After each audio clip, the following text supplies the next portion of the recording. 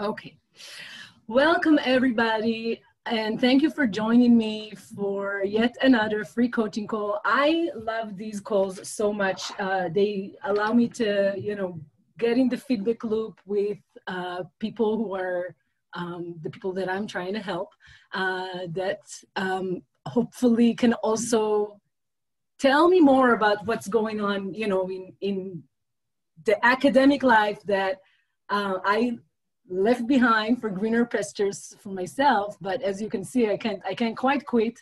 I love thinking about academic writing and working with academic writers. My name is Dr. Sharon Shachaf.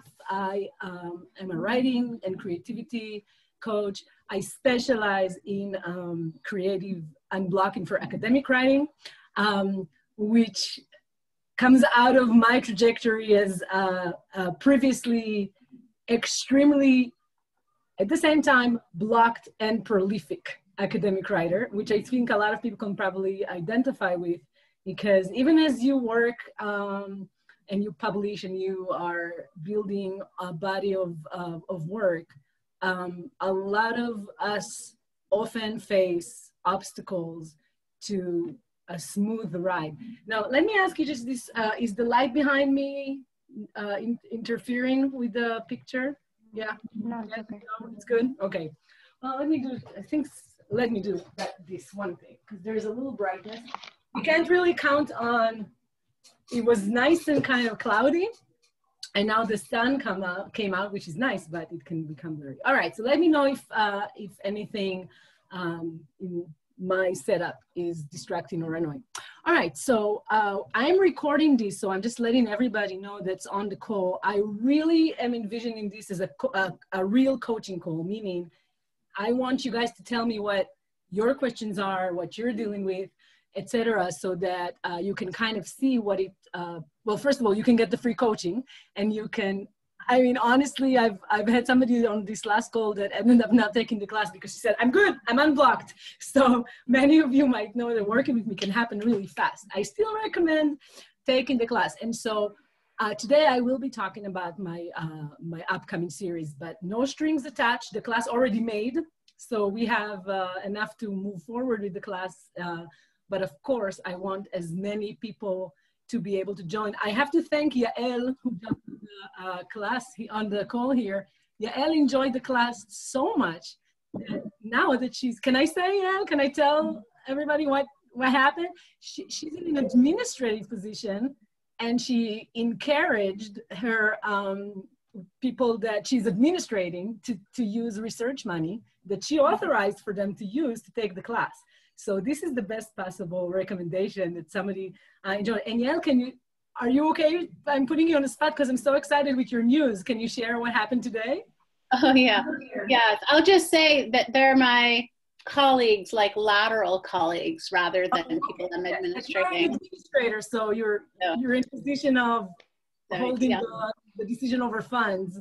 So, what was I going to say? I need to go back to what yes. So while I was in the course, I started like reworking on taking out again an old paper that needed to get done and hadn't worked on very much of it yet, and wrote it, almost finished it during the course, finished it after, submitted it by the end of August, when the course finished mid-August. Anyway, I already got back reviews, which was very fast. But wow. And that's also very uncommon, right? Yeah, it was really fast. So that's nice. Very fast turnaround in a journal, a top journal in your field, if I remember correctly. Yeah, it was in race and ethnic studies, I think. Yeah, and so one of the comments, amongst a whole bunch of comments and suggestions and stuff, one of the reviewers wrote, "The introduction is really compelling and written beautifully. Well done." And that was nice. That is something I worked on a lot in the course. So. Right, we worked on the introduction. I remember you were workshopping towards the end of the class. So that's part of what I will talk about today, is how I like to work with academic writers.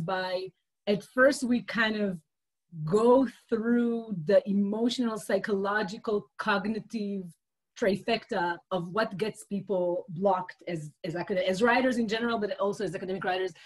And then in the second half of the class, we delve into work, craft and style elements and the building blocks of an academic paper and how to get yourself through from A to Z, from learning that there is a process that doesn't necessarily look like what you think the process is, learning the different stages of the process, learning to accept that some days your work is to take a walk and just contemplate a sticky point in your argument. And another day your work is to just make index cards and sit there in the confusion, right? And then other times, as Yael is now telling us, that it's the time to really polish the lead for an article and understand what the lead for an article can do and how you want to balance between the lead being enticing for a reader, or in other words, not to bore the reader, right? And to just build a bridge, especially with academic writing. So many times we are so in our topic and we can kind of forget to build that bridge for a reader, even if it's in a journal in our field. We know that our fields fall into more and more subcategories, right? So often, and this is actually, I remember, I'm now remembering when we talked about it, we talked about how understanding how to write a good lead for a journal article could be useful for something like a job talk, because these things are not, can be very similar, because it's the question of how do I use narrative techniques and techniques of storytelling. But unlike when you're just in the creative writing world, which is a wonderful world, and I love that world and I'm in it, now I do a lot of creative nonfiction. But as an academic writer, you are tasked with a couple of different agendas whenever you talk about your scholarship or you write about your scholarship, etc. You need to be assert yourself as a authority in your field, or at least enough to forward an argument. You need to report on data. You need to have already done original research, and all of these are just prerequisites, right? And then you need to take a reader by the hand and do things like construct a bridge for the reader so that it's easy for the reader to understand what's at stake, why they should spend the time reading your research. And it's nice. Most of us really don't want to do it in a way that's dry and boring, but that can add to our burden as perfectionist writers, as most of us are. Very much burdened with perfectionism. And I can talk a little bit more about that later, how academic writers are more prone than average to face debilitating perfectionism and what in the academic environment fosters that, right? So we don't want to be boring. We want it to be scintillating, and we want it to be compelling. And yet we also have to show that we're entering a conversation in the field. We need to construct. So really writing the introduction for any piece of work or writing a proposal, right? So writing the introduction, writing a job talk, or writing a proposal for a project can be very hard, but also very useful as an exercise for understanding from A to Z what your project is going to do. So back to Yael, as we were working on, when we got into the craft, if you're okay with it, right? When we got to the craft part of the class, we did get to workshop specific things, and Yael brought that article that she was just mentioning. And together we kind of tweaked and played, and we looked at, if I remember correctly, we looked at two different possible ways to write the lead for the article. And can you remind me, what did I did read the draft, but can you share with everybody what we're now saying? Those of you who are just joining, Yael took my class last summer. Now a publication from the class has been basically received with minor revisions, and she got a compliment that it was well written and the introduction very compelling. So can you remind me share what the choices were that you made about writing that introduction? I'm trying to remember. I mean, I know that it was using two of the models that Sharon shared with us around how to do structural work. And interestingly, I feel like I'm advertising for the course, but I guess like the best thing I will say is that like I'm still joining the talk even though I've already taken the course, because I feel like that these talks are useful. So I'm coming here not to advertise the course, but for my own benefit. But I think there was a few different structural kind of heuristics or tools that Sharon shared with us, and I was using them to try to analyze what I had already written. And I felt like something about the argument it just felt boring to me. Like I felt like the argument was solid, but it was dull. And so I kind of tried to use those tools to analyze how I had already written it. And then I tried to come up with an alternative. And that's what I brought to the group to like workshop a little bit together. It was like using those techniques or heuristics to analyze and create the structure of a piece. And then I got a little bit of feedback in that discussion in the class from Sharon and from like particularly one other person in the group. And then the feedback was recommending I go back to my original structure, but write it in a way that was maybe more compelling and more using storytelling techniques. And I remember the narrative. Yeah, so I had been leaning towards using the alternative structure, but the feedback I got was like, no, the original structure actually makes sense and is good and it makes your argument well. So just think about how can you tell this more as a story? And that's what I did. And that's what I got the good feedback on in the review. That's fantastic. Now, I remember so, I remember Yael because you are more advanced. You're a full professor, akin to full associate professor. Associate professor. It's a different structure because you're in Norway, right? Yeah. So it's like you come in, the entry level job is already a tenured job. So this is, we can all hope and dream that we get to the European structure one day, but meanwhile, it's going the other way. But I remember in the class, the feedback was, and this is something that happens in the class a lot, we have people that are just working on their dissertation or maybe even early PhD students all the way up to, and it was very clear that it was no problem for you out the gate to write the very condensed, beautiful, abstract thing that goes like, bam, bam, bam, what I need to set up for people to understand that I know what I'm doing, I know how to get an argument, I know how to convey that I did the research, and put together a research question, a topic, what I'm asking about the topic, what I did to answer about it. But when you had it so packed and tight, it was less inviting for a reader in terms of, so we said this could go in the second paragraph. And in the first paragraph, you had told us a story about how you came about stumbling onto the research, which was a classroom experience that you experienced that, if I remember correctly, right, was that you realized the gap between your students thinking that race is not an issue for them, some sort of, right? And so it was a compelling personal story that said, this happened to me and it connected with my research agenda, and here comes the research. And so that created the difference. And it's beautiful to see. And you know what, with my experience, and again, I did a lot, I really loved editing and putting together panels and getting competitive panels to go into conferences. And really what makes the difference so many times, like the research can be the same, but what really makes the difference, whether your paper is going to get accepted to that prestigious project, is whether or not you can put together a really compelling abstract that doesn't just check all the boxes, but also tells a story that builds that bridge to explain what's at stake. And so oftentimes it's those, the things that we as academics don't get as much training on, the narrative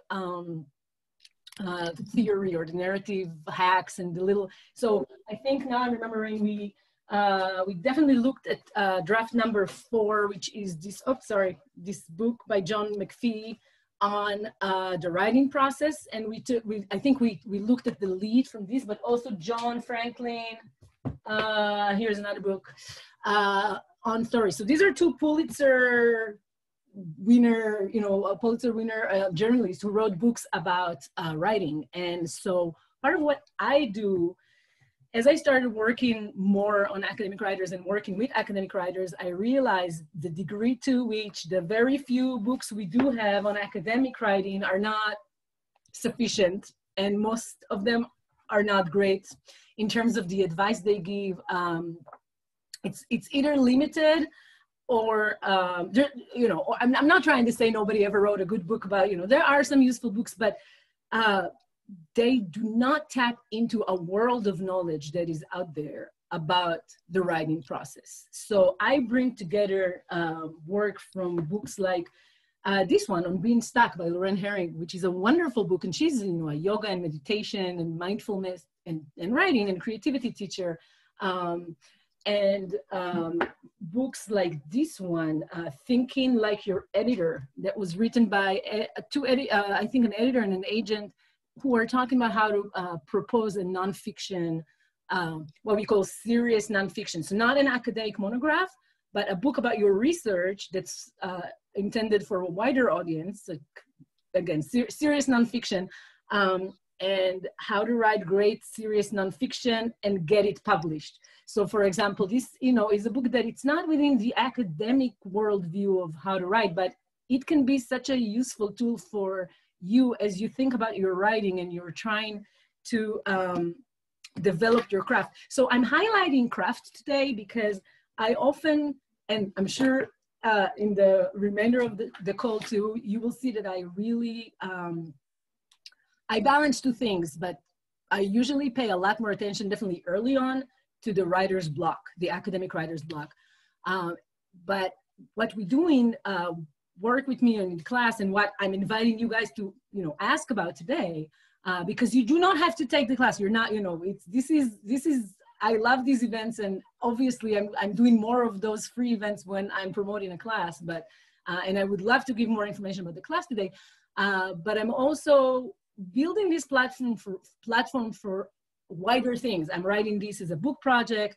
I have my YouTube channel where I give free advice for academic writers. So it's kind of holistic. And as you can, I think, see, I'm also just, this is my passion. I'm aligning with my passion, which is to help academic writers reconnect with the inner passion and joy, right? So what got us, this is my spiel that a lot of time, you know, you might have heard in my other videos. What gets us stuck is that we get disconnected with what got us writing scholarship to begin with, right? So a lot of us could have gone into other more lucrative careers, right? And, or still could.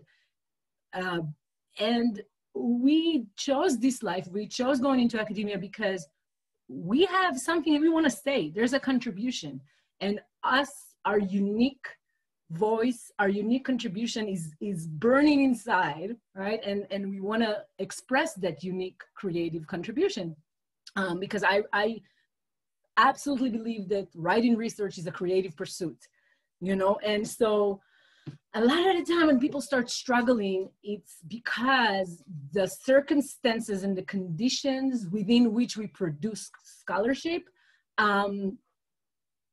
disconnect us, or, you know, create a disconnect between the passion that we had for what we wanted to say, and between oh, sorry, I'm trying to do speaker view, and for some reason it's for me it's showing Yael. Okay, here we go. So between that passion that we had about a contribution that we wanted to share with the world, and between the lived reality of this is a job and we're teaching and doing service and we need to do this and that, and, you know, maybe we had you know, a couple of kids, or, you know, we're taking care of people in our lives, and things start not adding up and we start struggling. And so many times, you know, you're not going to be struggling with your teaching because it's scheduled, regular activity that you got to show up for. And there's an accountability loop, right? You're going to be in the class. You know, you want to be prepared. And also you become a very professional person that can just go in the class and wing it, even if you're not as prepared. And, you know, hopefully most of us don't let too much fuckery happen with the people that we take care of in our lives. So, and then service, again, is kind of a loop where we got to show those other stakeholders, if we said we're going to do something in the department or in the field, you know, we do it. So where do we usually start struggling when things get too hectic? It's in our writing. It's in our writing, in our publishing. I can tell you how many people per week you know, I talked down from a complete panic attack that surrounds, oh, I see the chat, sorry, I get, I'll post the links on my group. If everybody's on Academic Writers Unblocked, I will try to post the links for all the books that I'm mentioning today. Yes, On Being Stuck by Lorraine Herring. And then, yeah, I'll just post those links later. So I'm really not very good at following the chat as long as I speak. So I talk people down every week who are just panicking about their writing. And a lot of the time what happens is it becomes a source of anguish. It becomes this thing, we're failing it. At any given time, an academic writer that feels blocked may be doing whatever, but they're also not writing. You know what I mean? It's like, I am with my kids in the park, but in my mind, I am not writing. I am preparing for classes, but in my mind, I am not writing. So that chronic situation where you're constantly feeling like you're falling short and you're constantly feeling like you should be writing, right? I should be writing, I should be working. It ends up being this chronicle drain that really just depletes your energies that should be available for that creative process of writing. Shame, guilt, self-admonishment. These are not good bedfellows for the writing process. And so often I see academic writers just being eaten up alive by, you know, by all of these emotions. And on the other hand, so this is a time to critique my beloved friend and mentor, Evitar Zubovel, who wrote Clockwork Muse, one of the only really good books, I think, for academic writers. And Megan and Yael, I'm sorry, I know I mentioned some of these books in the last call. But, you know, I was talking to Evitar, and he's about to retire from Rutgers. He's, you know, a very well-respected sociologist, and he wrote this book, and this is in Harvard Press. It's one of their most ever sold books. And it was really interesting because he does not believe that such a thing exists as a writer's block for academics. It's just a cognitive issue, he said. If you learn how to organize your time, the block doesn't exist. By, you know, my experience, well, a couple of things. He's an older, well, Israeli European Jew, you know what I mean? So a lot of things that were, I don't want to say something mean like, oh, he's privileged, like that's a bad thing. He worked hard all his life, but the world in which he operated, where anybody could just, you know, do the work and it's going to be okay, and you're going to live a beautiful life with a great salary, and you're going to, you know, get a lot of students and create a generation of PhD students. All of that is not really exactly how things are now for most of us in academia, right? The precarity that we're feeling. And again, I don't want to make it too depressing, but anybody read about Ithaca College with the 130 faculty tenured that were discontinued this week? Yes. So it's just already it's precarious, and not just those who are precariously employed are precarious, right? Even those of us who are in tenured or tenure track position, we're feeling the burn. So the world where this Clockwork Muse, oh, we will solve the problem if we will just learn how to organize our time, is no longer the world in which most of us operate. So with that, I am tired of my own voice, and I would really love to hear if anybody wants to introduce themselves and maybe get us going, tell us where, you know, the writing is, what's going on. And here's another question I have for those of you in attendance. And I see that, I know that a lot, you know, not everybody wants to go on video. I can also pause the recording if you really feel like you're going to say something implicating for yourself, but you can also just talk in audio. And here's my my question. I am curious about COVID times specifically, and the way the semester is going right now. So a lot of you, and you can answer in the chat, I'm assuming this is coming on if you're in a semester schedule. This is coming on the middle of the semester. It's before the big midterms and everything, right? So here's the reason I'm asking. When I was thinking about the timing for this class, I understand the academic schedule. And what I think happens in the fall semester is, you know, in every semester, we dream about writing. If we don't have a regular, sustainable, no drama, no nonsense writing practice that's just very low key and just a regular part of your life, then you're not writing, right? You're like, oh, I should be doing this, I should be doing that. And you're starting to freak out. You're about to be hit with a lot of grading. And then you start fantasizing about the writing that you will do during the break. Now, I was envisioning this class as, okay, maybe you are a professor or a precariously employed academic, or you're working on your dissertation and you have this semester. You can do something small for yourself. And so I actually downsized, I made the class longer so that the individual units are shorter. You can do 25 minutes a week of a presentation that would be pre-recorded, and then join a 1-hour workshop on a Sunday during the semester, and you're taking care of your writing. You're starting to build a writing process. You're starting to look and become mindful, and workshop your projects. And then we carry you through, right? So the first 5 weeks, we're looking at the emotional, cognitive, writer's block, procrastination, anxiety, depression, imposter syndrome, all of these things together. And we kind of start also introducing those and Yael can tell you a little bit more about it, very simple interventions. I call them interventions, right? Gleaned from the literature. And again, here are some of the books, the literature about the writing process, about the creative process. This book that I really love to highlight, On Writer's Block by Victoria Nelson. We read a lot of that book. She's a PhD in psychology and a therapist. Hang on, I'm admitting a couple more people. So we do that work and we workshop our blocks. And we start, but at the same time, we also introduce some interventions that allow us to gradually build through morning pages and journaling and just creating a ritual, finding out, we work on analyzing your relationship with time. What is the right time for you? How are you, how can you align best with not the perceived reality that you're fantasizing that one day everybody's going to go away and you're going to have endless time to write, but your real life, between the dishes and the laundry and the teaching and whatever else you have going and COVID and all of that, right? So all of this to say, right, I want to hear from you if this fantasy that I have about the timing of this course resonates, because my idea was, let's get people to the break, and then during the break we were already knee deep in the craft argument, workshopping our it's not like people are going to read your 300 pages dissertation. No, this is not, this is meta, right? So again, as Yael was telling you us about the article, we didn't read the entire article.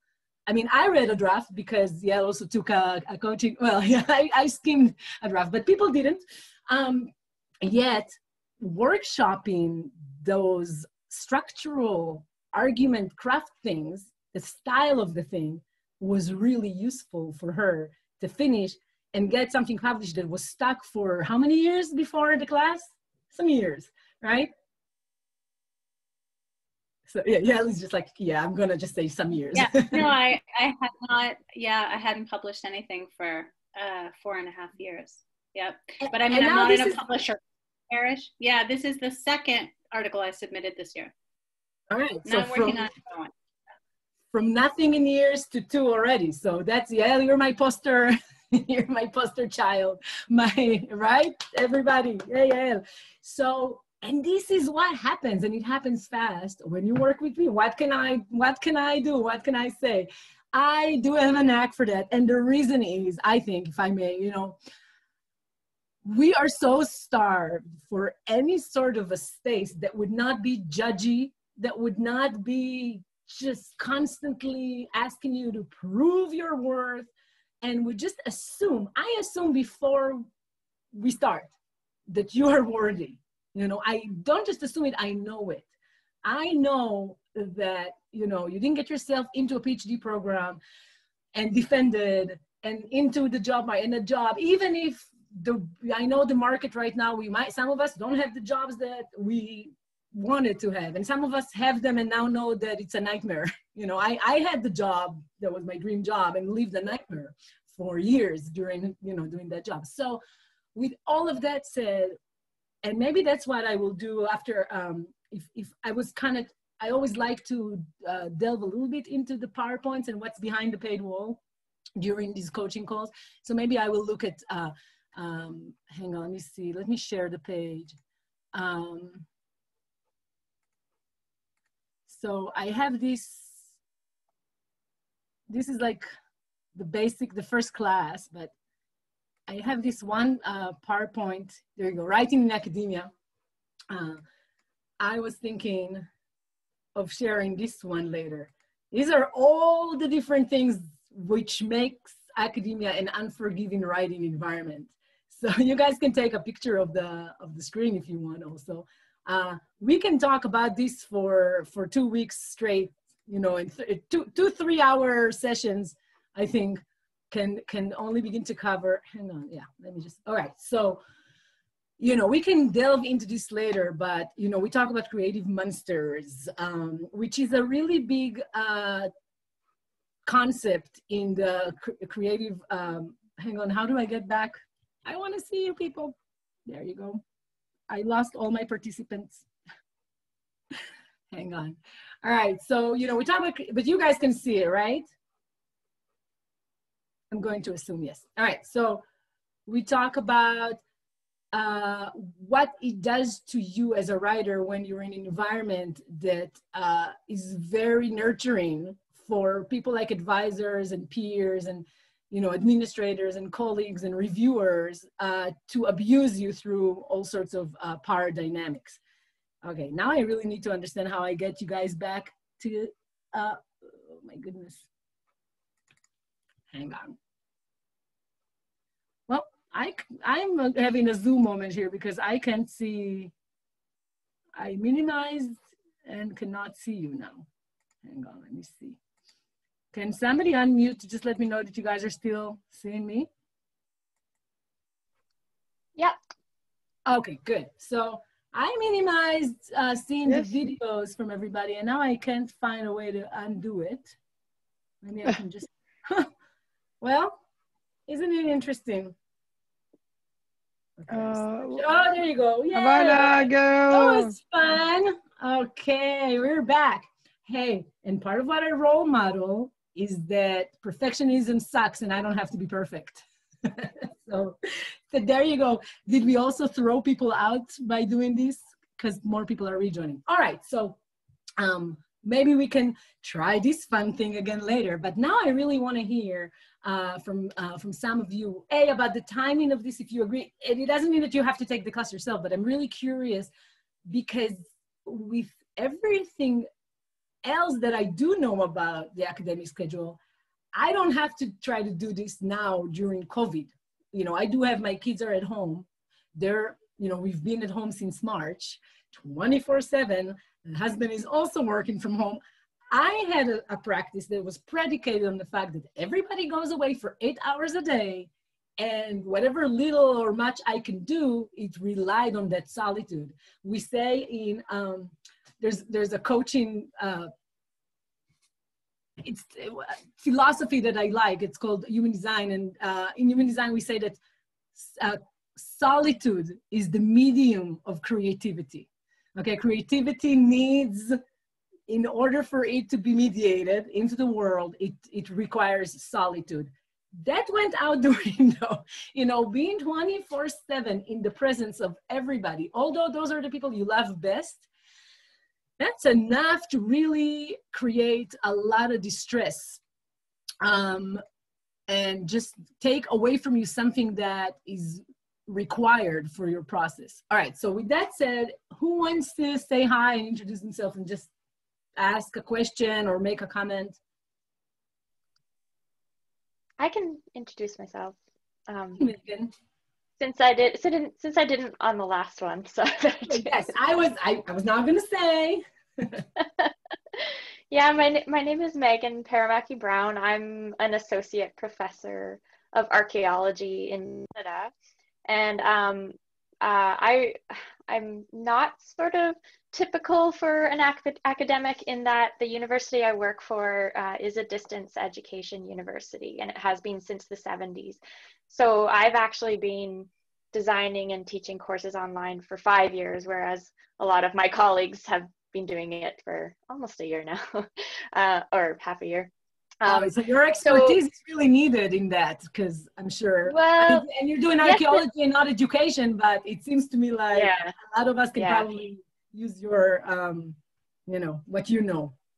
And yes and no, because like just speaking of your comments about schedules, we don't work on a semester, so we're always going because we're asynchronous courses. So that in some ways, with how that relates to my writing, is we have to develop courses that are up there for extended periods of time that one student could be working through, or multiple at any given moment. And so a lot of my course development is quite a bit of writing in addition to video production, stuff like that. And so alongside my research, I have my teaching writing and my research writing. And personally, like, I guess I do enough to keep my job, so that's a good thing in terms of the production, in terms of my research writing and things like that. But I've never been entirely enamored of my process, mainly because, one, stopping to think about what my process is, which thanks to, I came on last week's conversation and it really got me thinking a bit more. And if COVID has given me anything, it's the time to stop and realize I need to start thinking about this. I'm not going in the field because I work internationally, so I really do have my time, my schedule of things is completely different from what it normally is in many ways. And so I wanted to take the course because it's now my chance to really step back and think about my process and how I'm teaching my students. And I think I mentioned to you last week, the only instruction in the writing process I ever had was, you know, a supervisor saying, okay, go away, work on this from 9 till 5 every day, treat it like a job, and come back to me with a final draft, sort of thing, right? And I don't want to be the one who replicates that advice to my students. And oftentimes I find I'm passing along tips that I don't think are particularly helpful. So I want to use this course to learn that. That's such an important, wow. So, I mean, I don't know if you were done, but I had to stop with that because this is really a couple of things on that. And I think we talked a little bit about that last time, but I think there are few people in the world where they can work on this as a 9 to 5 to begin with, right? So part of what you're demonstrating for us is how sometimes normative advice that goes like, you should, da-da-da-da-da, can just be a very unfortunate, can backfire, you know, on people, where even if it's delivered with the best intentions, because this could have been what, you know, if there is one thing I can tell you about people and writers and people as writers, is that there are as many writing processes as there are people. No two people are alike in their writing process. And once you develop your writing process, just like what I told you before, right? I had a writing process that was predicated on my life circumstances, and again, it's gonna change. That's the point. So you can have a process that really works. When I was child-free and getting my PhD, and all I needed to worry about was obsessing about global television, which I did quite successfully. And I could just stay up all night and write to the deadline and commit to too many things and then deliver on them and all of that. That process was not healthy, but it was successful. But then what happened, right? I started a tenure track job with a newborn. Great idea. Everybody do it. Try it. It's so much fun. And then not only did I do that, I had another one 2 years later, right? And I couldn't stay up all night because I was a nursing mother of 2, right? So all of, you know, the process I had, which was not a carefully thought out process at all, but was just reactive. But, you know, actually it's kind of funny because Megan, I'm thinking about, it was not a 9 to 5. It was a midnight to 4 a.m. But, you know, and that worked for me and that was wonderful. I could not do that anymore. And it got me into such distress because I didn't have the training, you know, or the mindset, and definitely I did not have the self-compassion that I've worked to develop since. And there was nobody else to give me compassion from outside to just say, this is okay, everything changed, you are fantastic, and you will figure it out. You know, maybe do this, maybe, you know, like, let's try this, let's try that. It was just, what do you mean? You could do it, and now you can do it, and now we're, you know, we hired you, and you're not publishing as much as we, you know, you were publishing before you had kids. That, and, you know, just saying this, my heart starts racing, right? And so what I really want to do is, and Megan, why I, you know, stopped you was because I really appreciated what you said. This could become a resource, not just for you as an academic writer, but for you as somebody training other academic writers. So I really envision this, and you know, I'm working on this as a book project. Let me just show you where the book project is. Here it is, because process is messy. Here's the book project. It's all these folders with, you know, tons of drafts. Some of them are longhand, some of them are, you know, printed out, etc. I am thinking about this as an alternative curriculum that needs to be developed to begin. Honestly, I don't think we've begun training academics as writers. I know I was not trained as a writer. I was trained as a global television scholar and as a communication, film and media scholar. Cutting edge training I'm grateful for, but what my professors were role modeling was, you know, let me just say this. During the time of my PhD, 3 assistant professors in my program were not tenured. You know, spoiler alert, so wasn't I when the time came. So not to blame them at all. You know, and 2 of these cases were appealed and received tenure. 1 person went and received tenure somewhere else, and 1 person was married to another person. And, you know, when the one of them got that other job, that person got an instructor position. But why did that happen, right? So if I am being trained, if we are being trained by people who are being crushed by the circumstances of, or I want to call it the production condition, right? The conditions we have around producing scholarship, written products of our scholarship in academia is so horrible. It's so unforgiving. It's so unsupportive. You know, we can talk about all the different stages, right? But, you know, even if you manage to get yourself to submit something, you know, then it goes into the review and more horrible things can happen there. And, you know, you just gotta, you know, so many of the people who trained me were traumatized writers themselves. I talked about last time about, you know, one of my advisors saying something like, I never go back and read what I published. And that was the advice I was given, you know. That sounds horrible. It sounds disassociated, right? We disassociate when we are experiencing a violent trauma, right? We just leave our bodies. I mean, not to make light of, I will say this. I did work with people who had complex trauma and complex post-trauma from finishing their, let's say, finishing their dissertation while a parent died, or, you know, while having children. So I don't think it's a stretch to say that we're being trained by people who were traumatized by their work environment. And so what they role model for us, we end up internalizing, and then we move it, we pay it forward. So I really appreciated what you say, Megan, because this is what I really hope, that the impact of this work, and this is why this is important for me to make available for free to the extent possible, because we can make the world a better place. Because the world needs our contribution. It needs your contribution, my friends who are here, those who I can see and those who I cannot. We need scientists, God damn it, it's 2020 and we know how much we need scientists. So if the world outside of academia is hostile to science, and then the world inside of academia is crushing the hearts and souls of scientists just because they have to write and they were never taught how to write, then my little mission here is to try to maybe create, you know, start something, or, you know, join a movement to try to make this just a little bit more humane for us to survive our jobs, because what we have to contribute is important.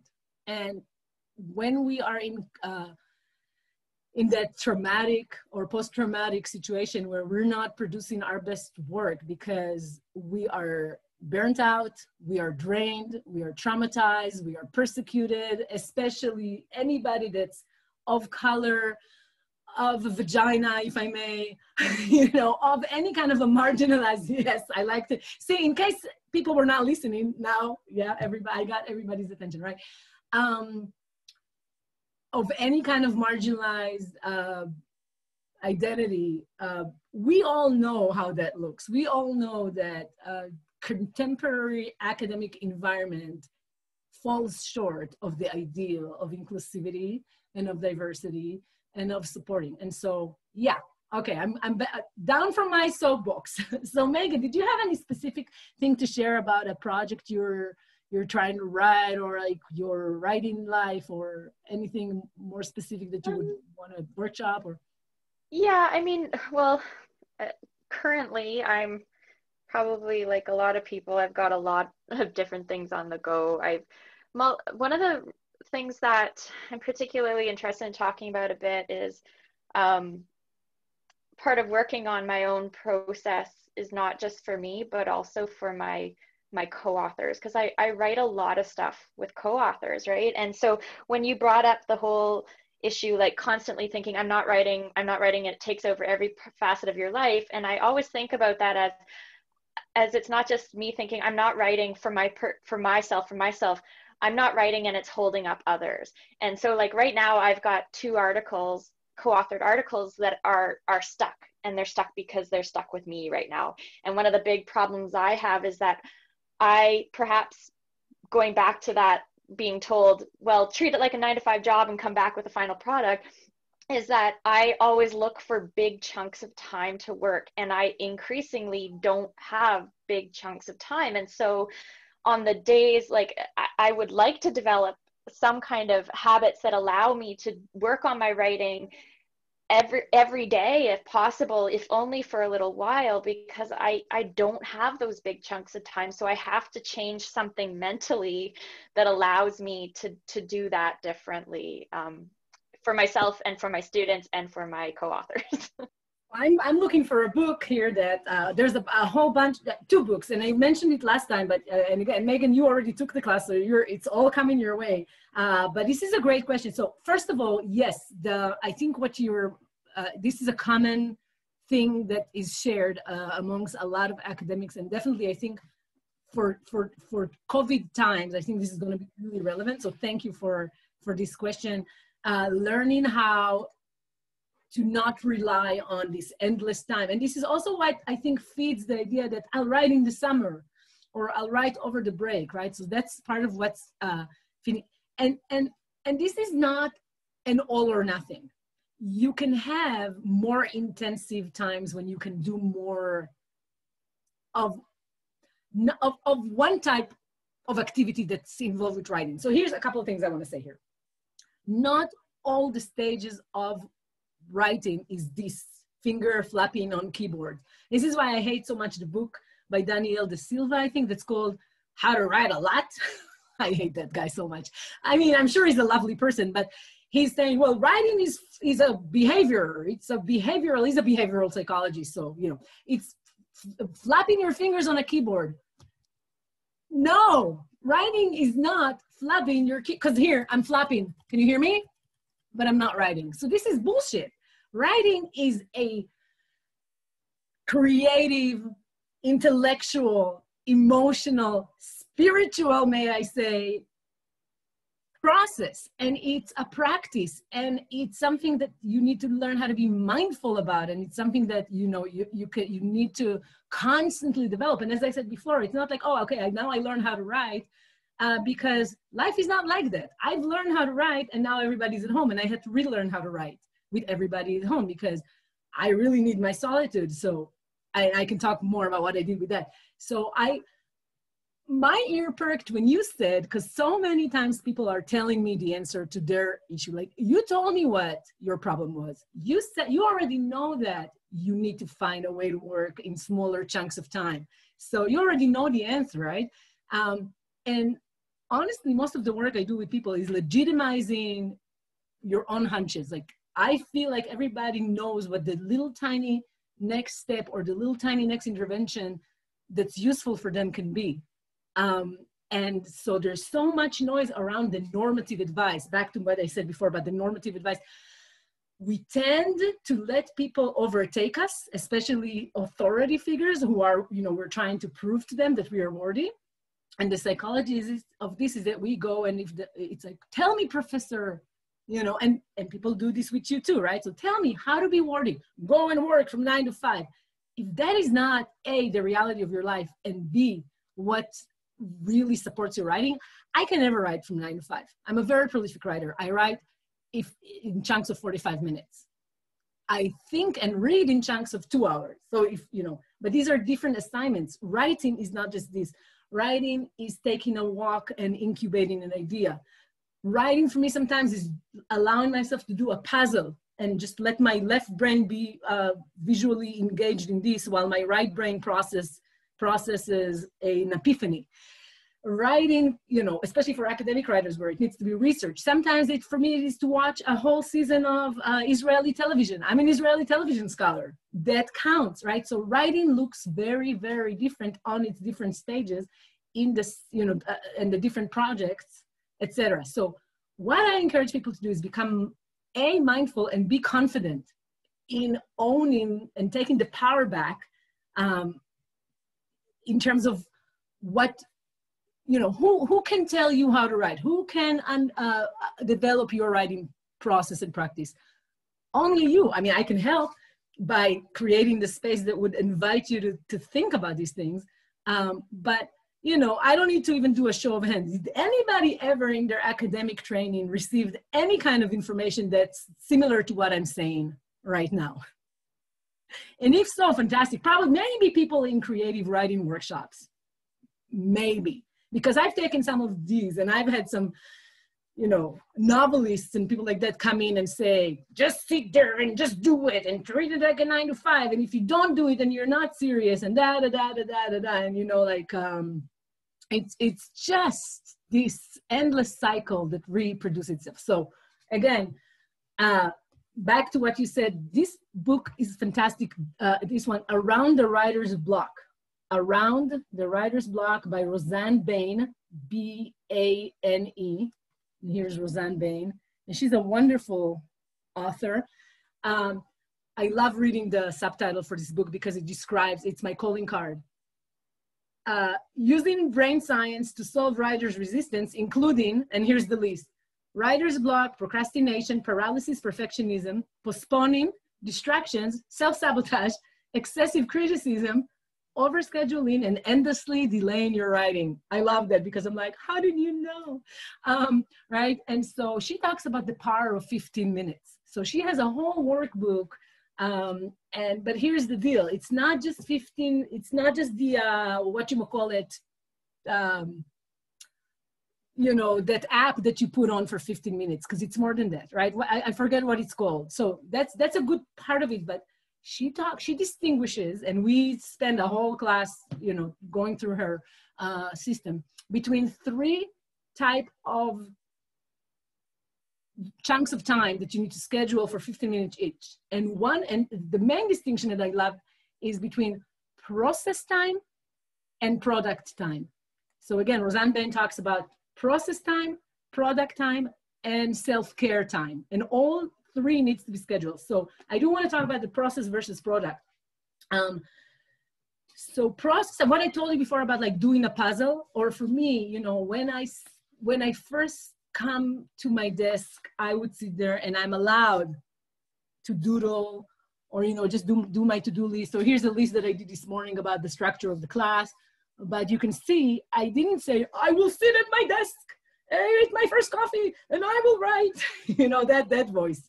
I sent that woman, I don't want to call her bad words right now, that part of me I sent her, years ago, I sent her to Mexico to sit on a beach and drink margaritas because she was a really bad manager and she was stressing me the fuck out. So I had a whole, and this comes from, by the way, these kind of exercises are in this fantastic book, the On Being Stuck by Lauren Herring, tapping into the creative power of writer's block. So she has these interventions where you create several characters inside, like your writer, your perfectionist, your project. You can write to your book that you're stuck on. You can write to your inner writer, inner child, all sorts of things, and you put them in conversation with each other. So my writing practice now is that I come to my desk. I know, I no longer even do 3 times a week, I'm going to do 2 hours, because it's just, now it happens on its own. Let me turn my computer around a little to just show you my writing space. It became this beautiful, I was somebody that never, didn't think they can draw or whatever. I started doing a lot of this, like these artistic things, Now, the beauty of it is that it doesn't need to be perfect. It doesn't need to be anything, because it's just for me, just for fun. This is one example. I know some people who, this is an example for process time. So I'm allowed to come in, listen to music or to some lecture from something that's interesting to me, or a blog or a podcast or whatever, and doodle. Back when I was a harried, blocked academic writer, a lot of the time I would come to the coffee shop to try to do my work, and I would end up doodling and listening to music, but I would also spend the time feeling guilty. So I was doing the process time, I wasn't getting the benefit of the process time because I was beating myself up about doing process time.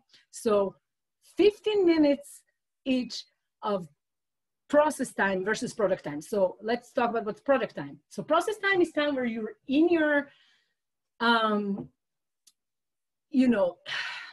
do it like that. It's like in my work, but it could be not in your workspace. But I think for me, this created a ritual that's more gentle and more fun.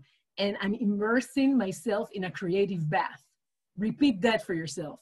Immerse yourself in a creative bath. Thank you for participating. I see that you have to leave the meeting.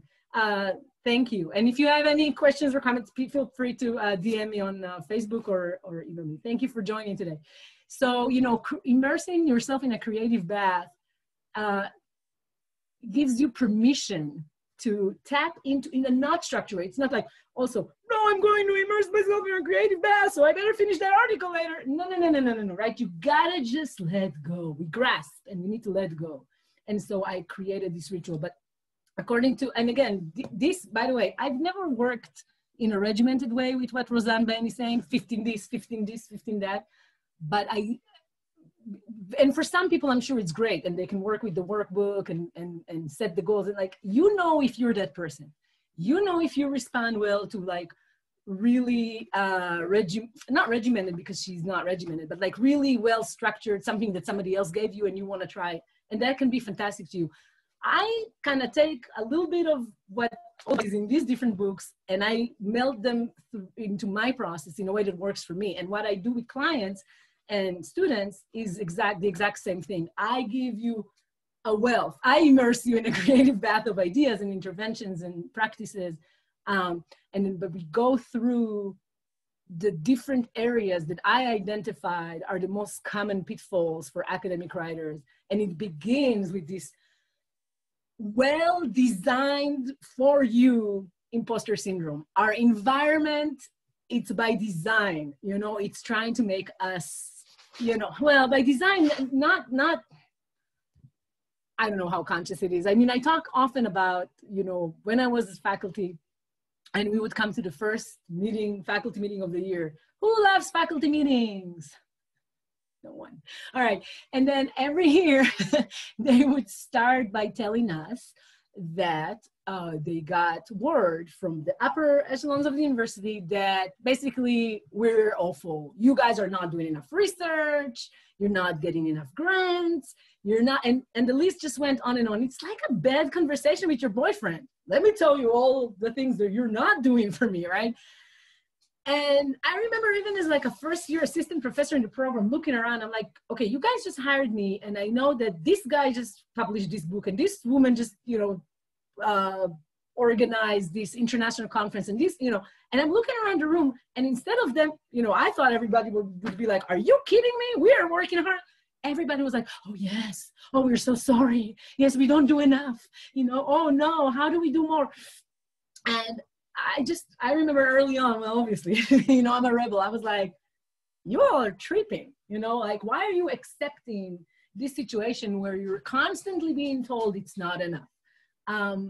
Again, as the years went by, I saw how much by design it is, because, I mean, it pays off for the university to just, you know, constantly telling you that the bar is higher and you need to do more, you know, just even in the tenure trajectory, you know, people that came up before me needed to have a final book contract or got tenured even without the final book contract, just booking, you know, I had the final book contract and it wasn't enough, right? It's always like they keep raising the bar, and it's creating this environment of scarcity, of you're not enough and we don't have enough and everybody's competing now. And again, this is a segue, but I'm just trying to show you all the areas that we're talking about.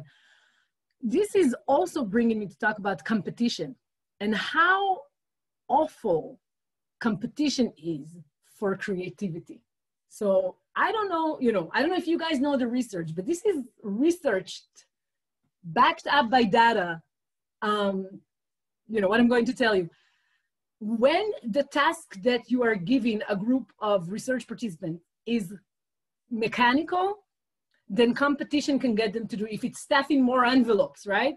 If you promise more money to those who would do it faster, no problem. But if you take the same group and you give them a creative assignment, they need to build something together. And if you put them into a competition between the groups, all the groups do worse than in the other environment. And actually this experiment was recreated in a Netflix reality show called 100 Humans. So I recommend that you go and watch it. They did that. They divided a group of, you know, 2 groups of humans into groups of 4 or something like that. And in one room, so 50-50, in one room, they told them they were all competing, and only the ones who would build the tallest thing from marshmallow and bagels or whatever, or pretzels, right? That only one group would be rewarded and the others punished. And the other group, they just told them, just have fun, enjoy yourself.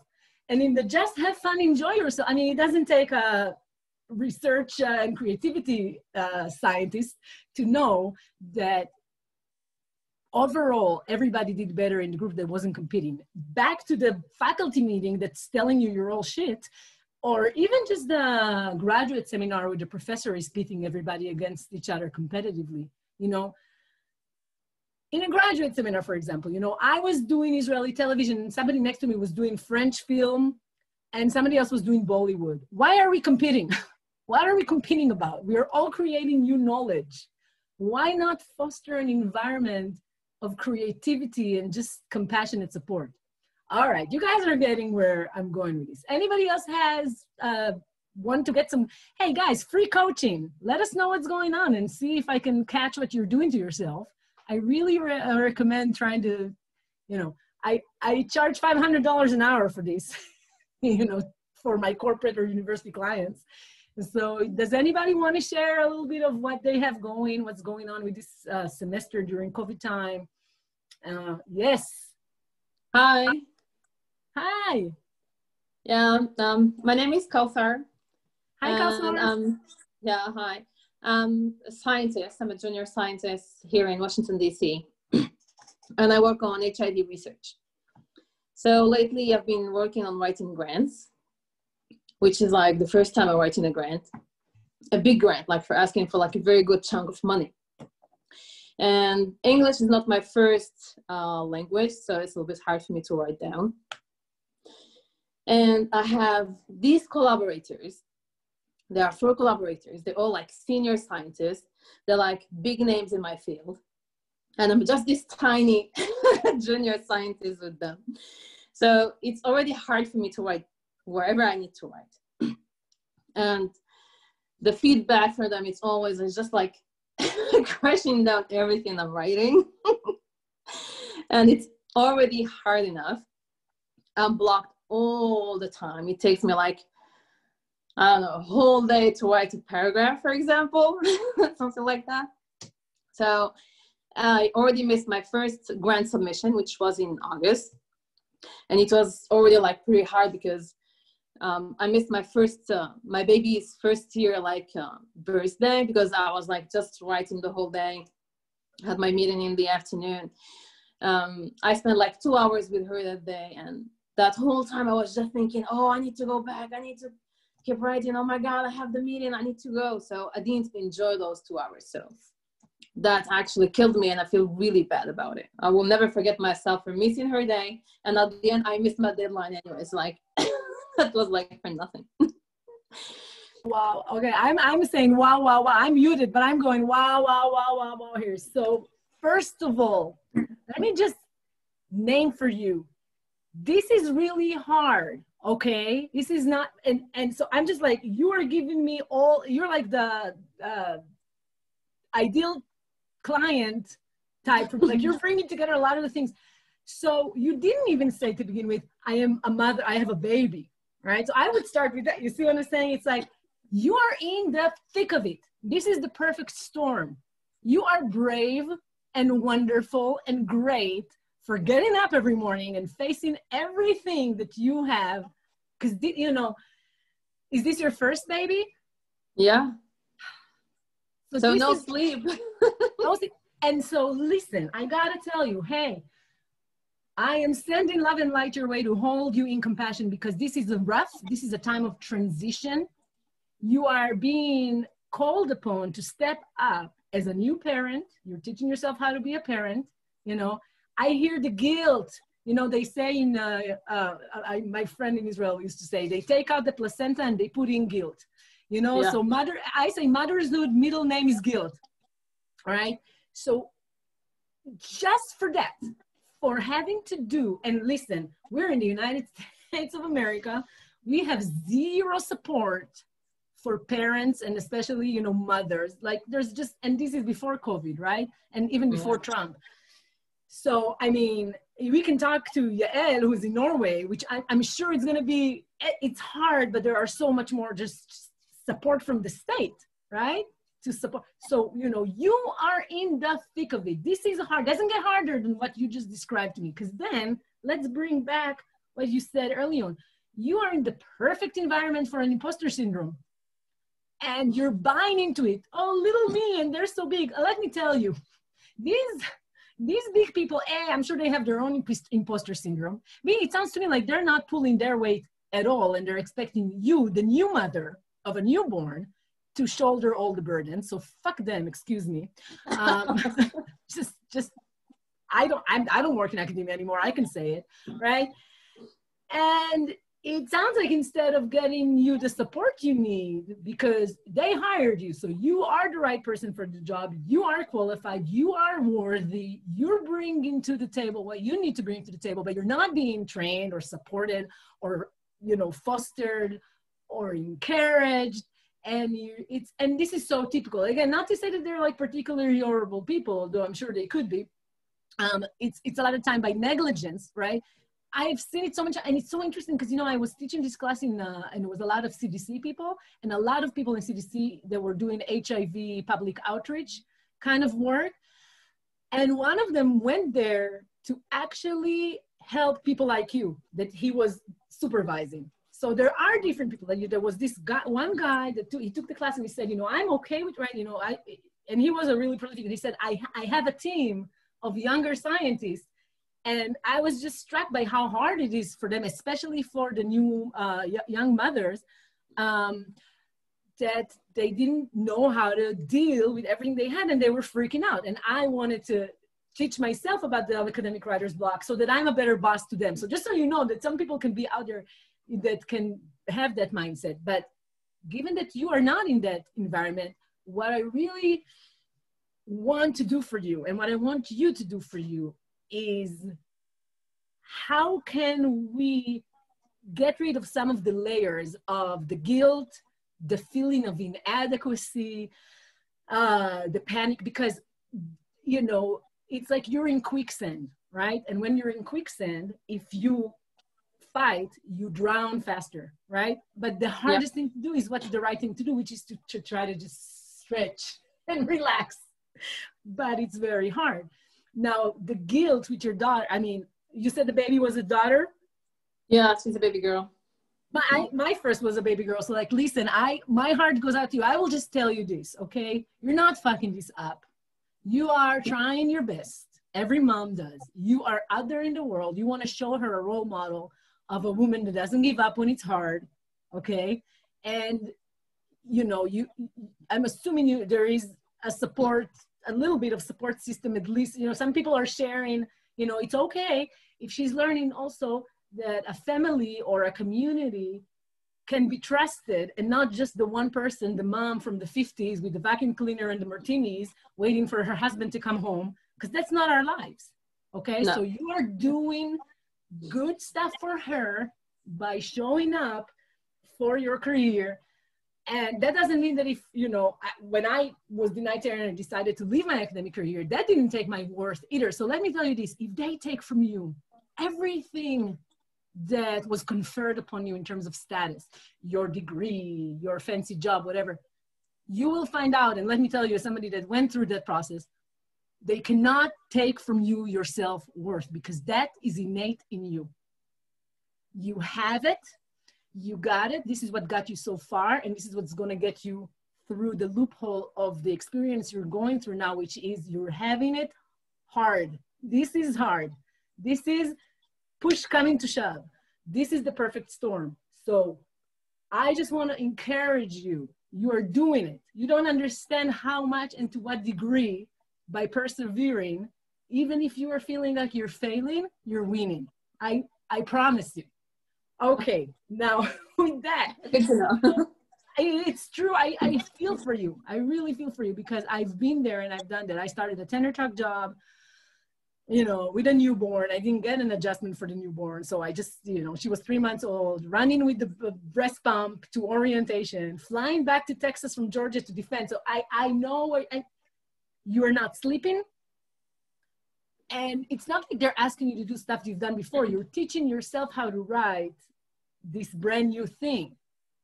This is hard. Now think about it. If your child, when she's older and she comes back from school and maybe she's like 7, and she's having a hard time with her assignments, you know, would you tell her, oh, you're just failing right now. Oh my God, you must be lazy and not motivated. You know, I bet you're telling yourself things like that. I bet you are being hard on yourself on top, right? So here's what I always say, and I will say to you, please understand the part of you that creates, that writes, is a very young, vulnerable part.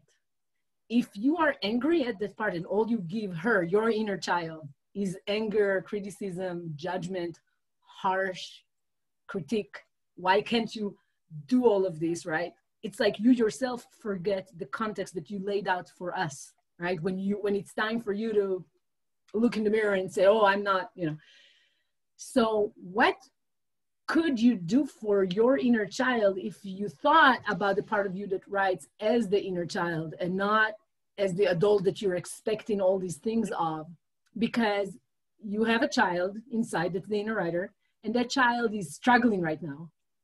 She's being asked to perform in a very difficult set of circumstances, and her mother is angry at her. This is you, you know, saying to her, if you can't pull me through, then you're gonna fail me and I will not survive because you, writer, are fucking it up. So when you are in that, right, is this resonating? Yeah, definitely, 100%. So, you know, if you do this to yourself, so when I work with clients and they're in that spot that you are, and I'm so glad you jumped on this call because this is exactly the work, right? Then the first step in the process is what I call the stop, drop, and roll. And, you know, this is what we say to children in the United States when we are training them about fire safety, right? So I'm going to tell you this, you are on fire, but you're acting as if you're not on fire. You know, you are on fire. You need to stop, name it, know it, forgive yourself, because any other friend you had that would tell you, I have a newborn, I have this new fancy job, these people are like intimidating for me, and I'm feeling like I'm fucking up. That, if it's a good friend, that friend would not say, well, then why are you a fuck up? Yeah. Right? So be that friend to yourself. Be that friend that says, no, I am struggling because this is hard. This is hard and I am struggling, and that's okay. Because that's going to take 90% of the burnout, because you are making this harder for yourself by being mad at yourself for having a normal response for abnormal circumstances. Or, you know, I don't know if it's abnormal, but like difficult circumstances. So instead of being your friend by saying to yourself, well, this sucks, this is hard, I don't get enough sleep, I'm teaching myself how to be a mother, I'm teaching myself how to write grants, my sense of my survivability in my career is, everything is all like, and I will tell you another thing that nobody told me and I wish somebody didn't. So let me tell you this, you will be fine. If this work goes to shit and burns in a spectacular failure, I was denied tenure by a bunch of assholes. You think I am less worthy? I was worthy before they denied me tenure, and I'm as worthy. They could not take my worth. Same thing with the success. I'll give you the other side. A book I worked on received the best award, a best edited collection award by the leading organization in my field. The year before, everybody in my department, I was a newly hired PhD, right, with a newborn, and the discourse around me was, she only has this collection, right? I had a bunch of articles as well, but like, right, it's not a book, it's just a collection. And I kept telling them, but the collection is really good. And they were like, yeah, no. When it won the award, all of a sudden I was the star. And I said, but God damn it, he wouldn't have won the award if it wasn't good, right? It was good before it won the award. And the award, you know, it's politics and it's what was hot in this year. And I almost didn't get it because they ended up splitting it between my book and a book. It was like in the film and media. So the film people wanted their book and the media people wanted their book. And usually they don't split the award, but they gave one, right, to me. And so it could have not won the award. So I could have remained with the discourse that I'm some fuck up that only has an edited collection. But then the edited collection won the award. So what I'm trying to demonstrate with all of this is, if you're awarded and celebrated, or if you're not awarded and celebrated, your inner worth does not depend on this. You need, okay, that's too normative. I recommend, not you need, what I really think can help is reminding yourself your own values. What do you value, right? What do you value? Do you value the work you're doing? If you value the work you're doing, then you can trust that in the calmness that can come by you accepting that this is hard, you can start making progress by making small, manageable steps. First off, you step back away from the panic, back away from the self-admonishment, back away from you being your own worst enemy in that sense, right? And then stepping forward towards making small interventions that can help you rebuild and develop a new writing practice that would support you through still doing your work, although you're negotiating a really big life change, right? You can't expect of yourself to be performing. You can expect of yourself to be as excellent, but not through the same process that you had before you had the child. Right? You went through pregnancy and childbirth, I'm assuming. It doesn't have to be, but even if you didn't, it is enough, right? But if you also had that physical, come on, give yourself a break. You know, I think we deserve 3 years off for each baby if we actually made it in our bodies. Hey, go ahead. No, I was saying I wish we had 3 years for each baby. That would be great, right? But especially the first, right? I mean, it's such, and so I have a whole chapter in my book about transitions. And it's kind of similar. It's about my friend, I will not name the friend, calling me. Similar kind of thing, right? You know, she finished her degree in a different continent. Her husband is in a different continent. She is a single parent because the husband is in a different continent, 2 academics. Single parent of 2 children, teaches 5 courses a semester. And when she calls me, what she says is, it's been a year and I've not made my dissertation into a book project yet. And I'm like, okay, let's see what you did do over the year. You moved across from Europe back to Israel. She's Israeli, okay?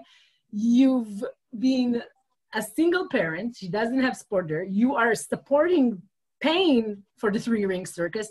You're doing all of these things. She was also doing activism and pro bono work as a, just tons of things.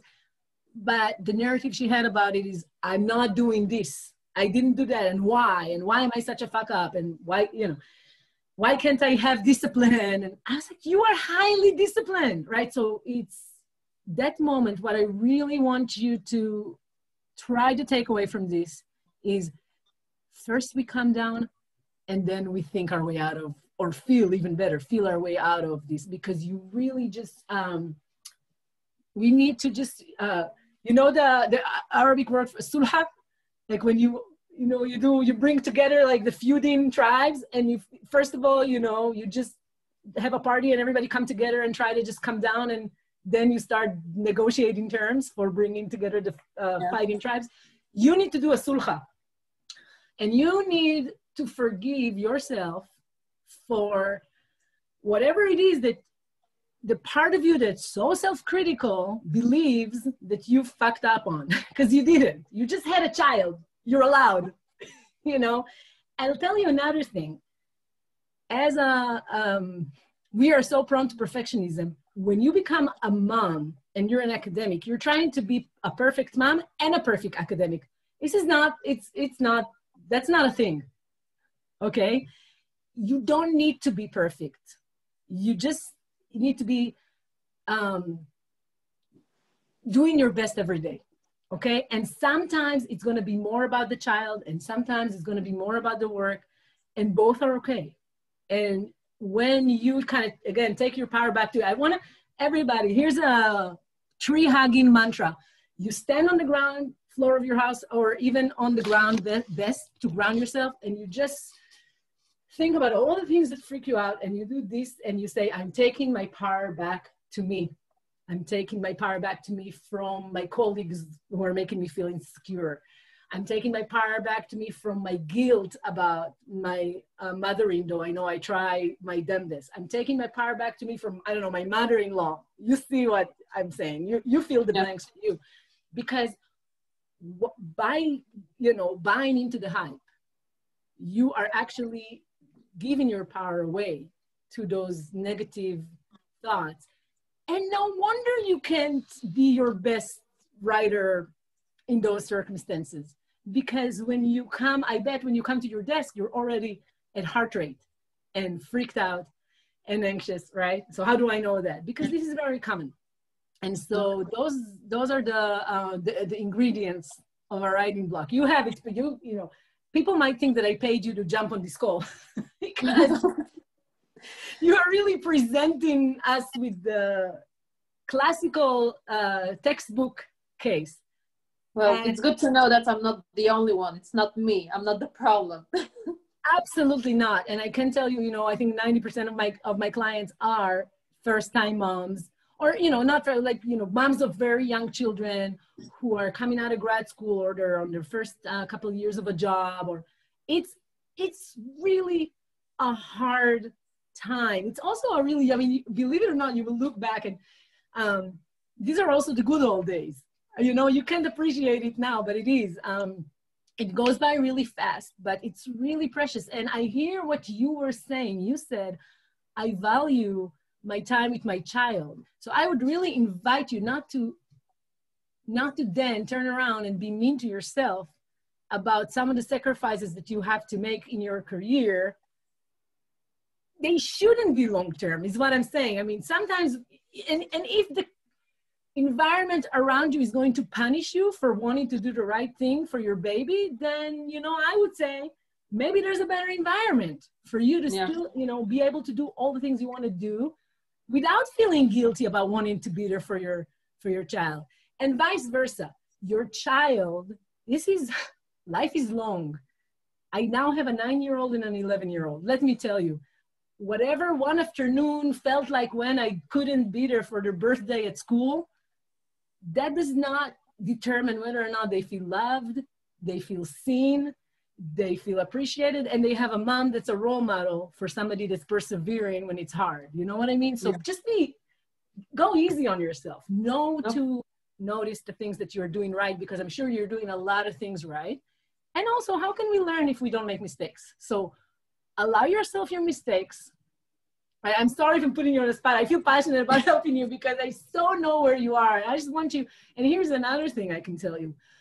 Step one for your recovery, take a fucking vacation. You deserve it. Pamper yourself. Take some time off. Whatever that looks like for you, you know, if you can get an hour alone, or you can go to a spa or whatever, well, COVID, but you know what I mean? Like, take some time to just celebrate yourself, to tell yourself, you know what? This is hard, but I'm not giving up, and I'm trying to make this work. And even if you have to then shift courses, that's also a lot of work, you know what I mean? Even to figure out if this is not working. And stop insulting yourself. I can see that you're almost tearing up, and I will tell you why that is. The person that's insulting you, because you're with an insult, it's you. You're insulting you. Don't do that. I don't need to get into the details to know how wonderful you are, because you got a job. Like, nobody gets jobs anymore. You know what I mean? Like, so stabilize the storm inside that goes, oh, you can't do anything right, and you're messing this up, and this is all awful. Remind yourself all the many things I'm sure that you've achieved. And even with that, remind yourself that your worth does not reside in achieving any of these things, right? Okay. Again, remember my thing with the award. I could have gotten the award, but I would hopefully be able to be as proud of the book that I produced if it won the award and if it didn't win the award, right? Yeah. Thoughts, or did I kill you? You're like ready to curl up in a ball and die. I'm sorry. No, sometimes we need to hear these things from other people, from strangers sometimes, just like it's helpful. So thank you. I see my job as to be, you know, a stranger of consequence. That's perfect for me. But yeah, let me know. I would be, and by the way, I'll be happy to work with you. And if you need, I would be happy to also give you a fellowship if that's what would stand in the way, or, you know, a scholarship, because you are the ideal person. Because, you know, I'm doing this work, ladies, and probably all ladies, I don't know who else is, like, ladies and maybe gentlemen, I'm doing this work because I was this person. I was this person and nobody helped. And I was like, ah. And so I really, and the reason I'm saying this is, like, take this and do this for others in your life as well. Mara, you are showing us your beautiful face, so I'm assuming you want to jump in. Yeah, sorry, I missed the first half, and I have bad internet connection, so sometimes I have to turn the video off. But no need to apologize. Thank you for all this really good advice. I have a strange case, which is that I started my PhD in 2005, and I was really good the first few years, you know, finished my exams, finished my dissertation proposal, but then I just completely burned out. And when I had to start writing my dissertation, and then you know, I also was depressed, and I came back to my home country. And yeah, because I was like, I'm stopping you because I would if I would work with you as a coach, right? What I would then slow you down about when you said, well, and then I started burning out. I bet you there's a lot for this, right? What was going on? I'm sure, and I'm not saying share with the world, but right, but this is. We tend to just like rush through saying, oh, yeah, the bad stuff, but it's important to name, right? So I'm sure there was a lot that created the transition that, you know, there was a transition, I'm sure, over there between you doing it and like a kid in a candy store enjoying your trajectory and the block, right? Yeah, I mean, I think part of it is that I now realize that I'm not really good at working in an isolated environment. So, you know, the first few years, of course, you're like taking classes, you're in seminars, you're discussing with your peers, and then everyone kind of just goes their own way. And my program was very small. Like, we were only a cohort of 4 people. So it just, yeah, I think I just became really isolated. That's a big one. And then I had just saying good job naming this, because again, this could be a transition, and a lot of times between graduate school and writing your dissertation, or even, you know, graduate school, even if, you know, and then your job, isolation is such a big part of what happens. Like we are cut off from a natural feedback loop where we have others around us that, you know, I think I talked about this in other places where I imagined that if I'm hired in a department and there's all these colleagues who are in my field, there's going to be some vibrant discussion going on, and that was not the case. It was like actually a very hostile, toxic environment, right? So you can, right? So, right. So yeah, so good job naming that. So you discovered that when you are deprived of this cocoon of the community that's supporting you, and now you're just cut off and you're supposed to somehow support yourself through it, right? So say more a little bit about what happened then. So then, I mean, then, you know, I started working outside of academia because, you know, it was like I ran out of funding. I had some visa problems, so I had to come back. And so in a way, I feel like I owe my, I was in a film studies program, and now I work as a film curator for a film festival. So I feel like I owe my career to avoiding my dissertation in a way. Hey, you know, whatever works. So, wow, a couple of things here. So first of all, I mean, what's wrong with having a different career, right? It sounds like you're now doing something that you really like. So, yeah. But yeah, so I have no reason really. Well, I think that the problem is that I'm facing two pressures. One is if I don't finish my degree, I have to give back a grant that I got from my government for my degree. Oh. And you know, no fun. And I spent like, and I'm also having visa issues. I don't know if any of you have had to go through the U.S. immigration system. Yes. Like it is absolutely, like the yes. demoralizing. So you're in the US, so let me ask you this. I'm trying to clarify. So you are an international student on a J visa, basically? No, I was on an F visa for a long time. Then I came back to Mexico, but I worked for a film festival in the U.S. So I was getting like an H visa, and now you know, I'm in the process of getting an O visa. But you know, basically what I'm trying to discern is like, so you doing your academic work of finishing your dissertation got caught up in your survival in terms of your immigration status. That's very stressful, yeah. Right? So this is a classic case as well, right? So many times, you know, it could be the same with a tenure track job or any kind of job or you know what, the grant writing job that was discussed earlier, like any kind of, when we transition from this is something we're doing for our joy and passion because we love knowledge and we want to contribute, and then suddenly the structures academia have around it are there to support us, right? Okay, I'll give you a visa and you'll come and do, but it becomes a situation where, you know, the horse before the cart and the cart before the horse kind of situation. Like, are you trying to push the cart with the horses behind because the vehicle is no longer aligned with, I had passion to want to say this thing, but no, now you have to finish it. Or at least there's a narrative that this could be a very big block. If the narrative in your head becomes, now I have to do it, not because I want to do it, but I have to do it because of financial, economic reason. And let me say another thing as a question. Is there also something going on here, which is a very bad kind of narrative, like the sunk cost narrative? You know what that is? It's like, I already put in, so yes, stay in the States, throwing good money after bad kind of thing?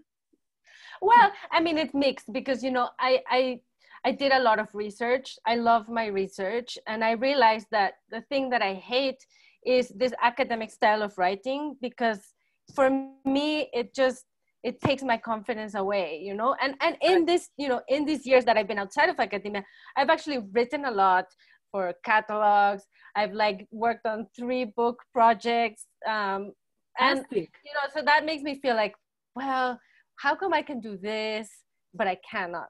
You know, it's so the genre of writing. You can do both. So let's rewrite that story. So I'm doing this fast because of time, but what I do with clients is like, we find the stories you tell yourselves, and when the story is a story that's, why can't I rewrite that story? You can, okay? So first of all, that's, you know, I'm not, you know, it's not quick or easy, but you can rewrite the story. That's A. B, I hear you. You are saying, and this takes me back to the second point that I wanted to tell you early on. The second one I wanted to say early on, it's going to connect in a minute, you will see, is the goddamn timeline in academia. Academia can be really good at, oh, you're timed out. If you're not doing things in a certain, you know, even me, because I was in a tenure track job and I had 2 babies, so I had 2 stoppages, right?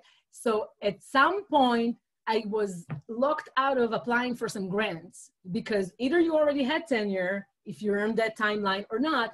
And I'm like, but my book is fantastic, you know, whatever, but they wouldn't even consider your application because of the timeline. So this can become a problem even more when you internalize the narrative of now you are somehow late. It starts feeding your blog by saying, I fucked up because my life circumstances, you know, the whole like time from degree, time to degree, you know, all of that. So that's a big one that I'm naming for, because I'm sure a lot of people that are watching or will watch this later.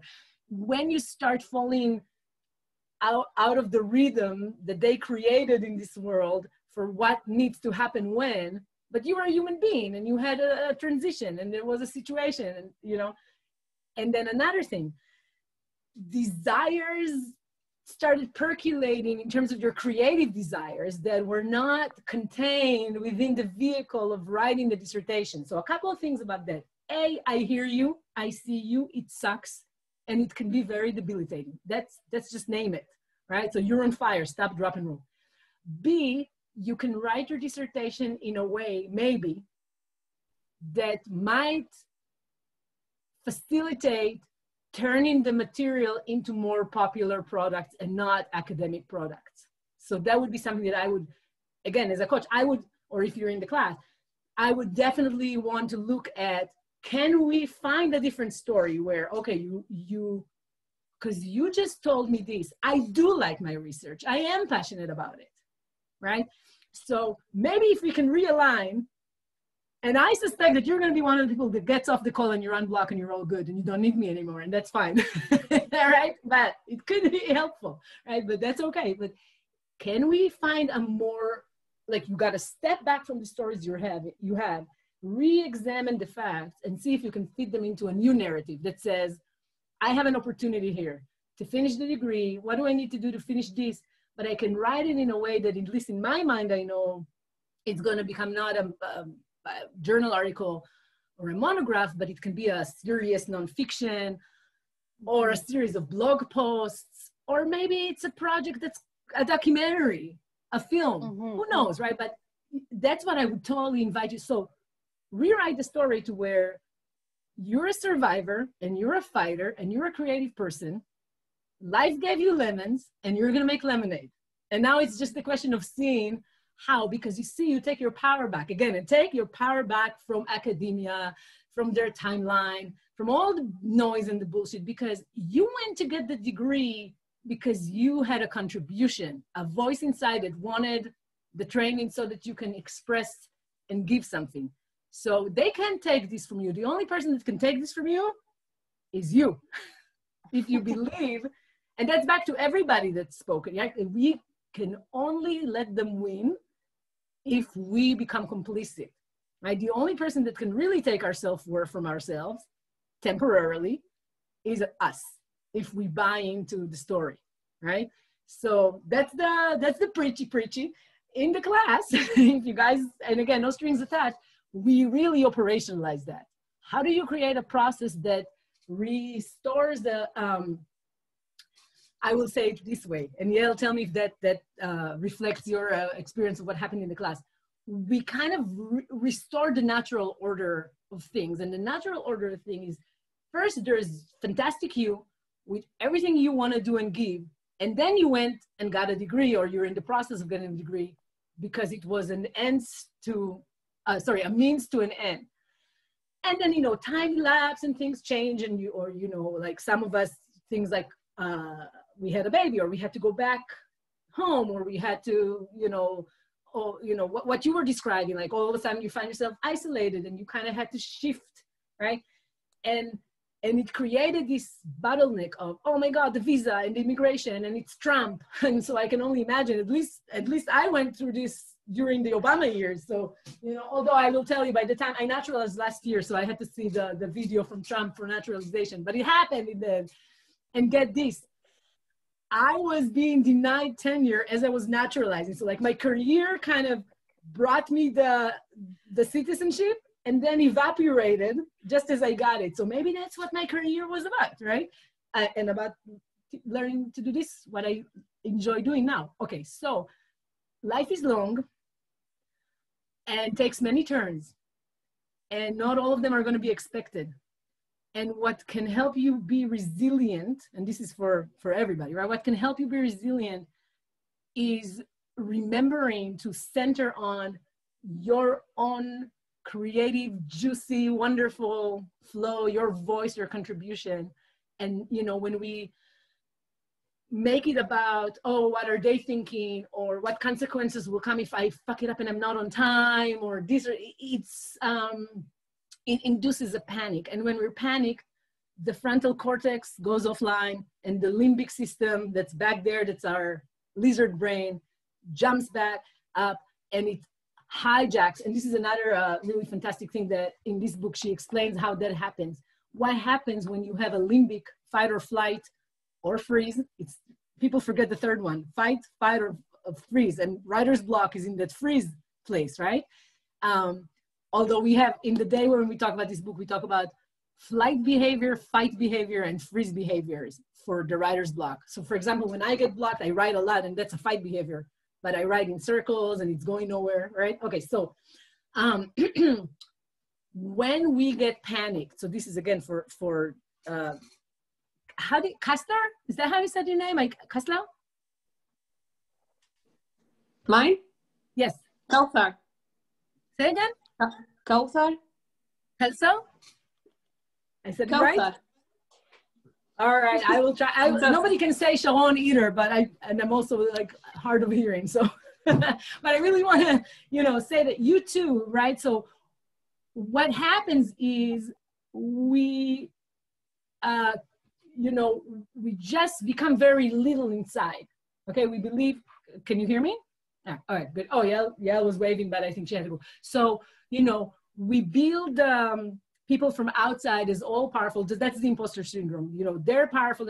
And so then we panic. And when we panic, we have a limbic system overdrive. And I keep showing you this book because I really think everybody should buy it. I think I'm responsible for uptick in the sales of this book because I always mention it.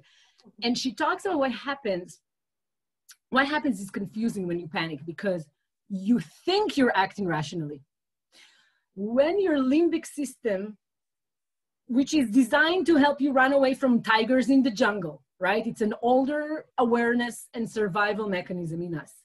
When it's triggered, you're thinking that the frontal cortex is running the show. The frontal cortex is the area of your brain that's capable of abstract, creative, problem solving. That's the part we need online to write that paragraph that you couldn't write, right, for a year. You know, if you can write a paragraph from August through to October, then that means you're in limbic system override. So this is what I said before. First we come down and then we can think. So, but this book is so good in describing what happens when we don't understand that this is happening. It's like your frontal cortex is like a child that's sitting next to their parent who's driving, but the child has a toy wheel and they think they're driving.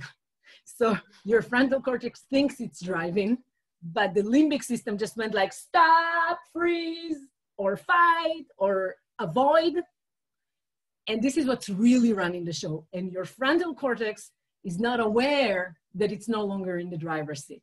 So this, when you're blocked, when you have a real writer's block, it became a chronic situation. You are stuck on the limbic system.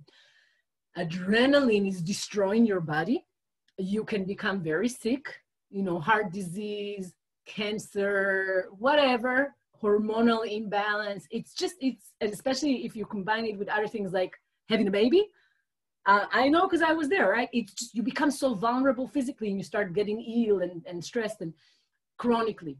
So when you are in that space, there needs to be a process of intervention where you first realize what's going on and, you know, you stop fighting the quicksand and you try to just relax enough to where you can come up with a plan that can get you baby steps and get you out of the wood. And I'll throw in another fantastic metaphor, which I think is also in this book, in the Lorraine Herring.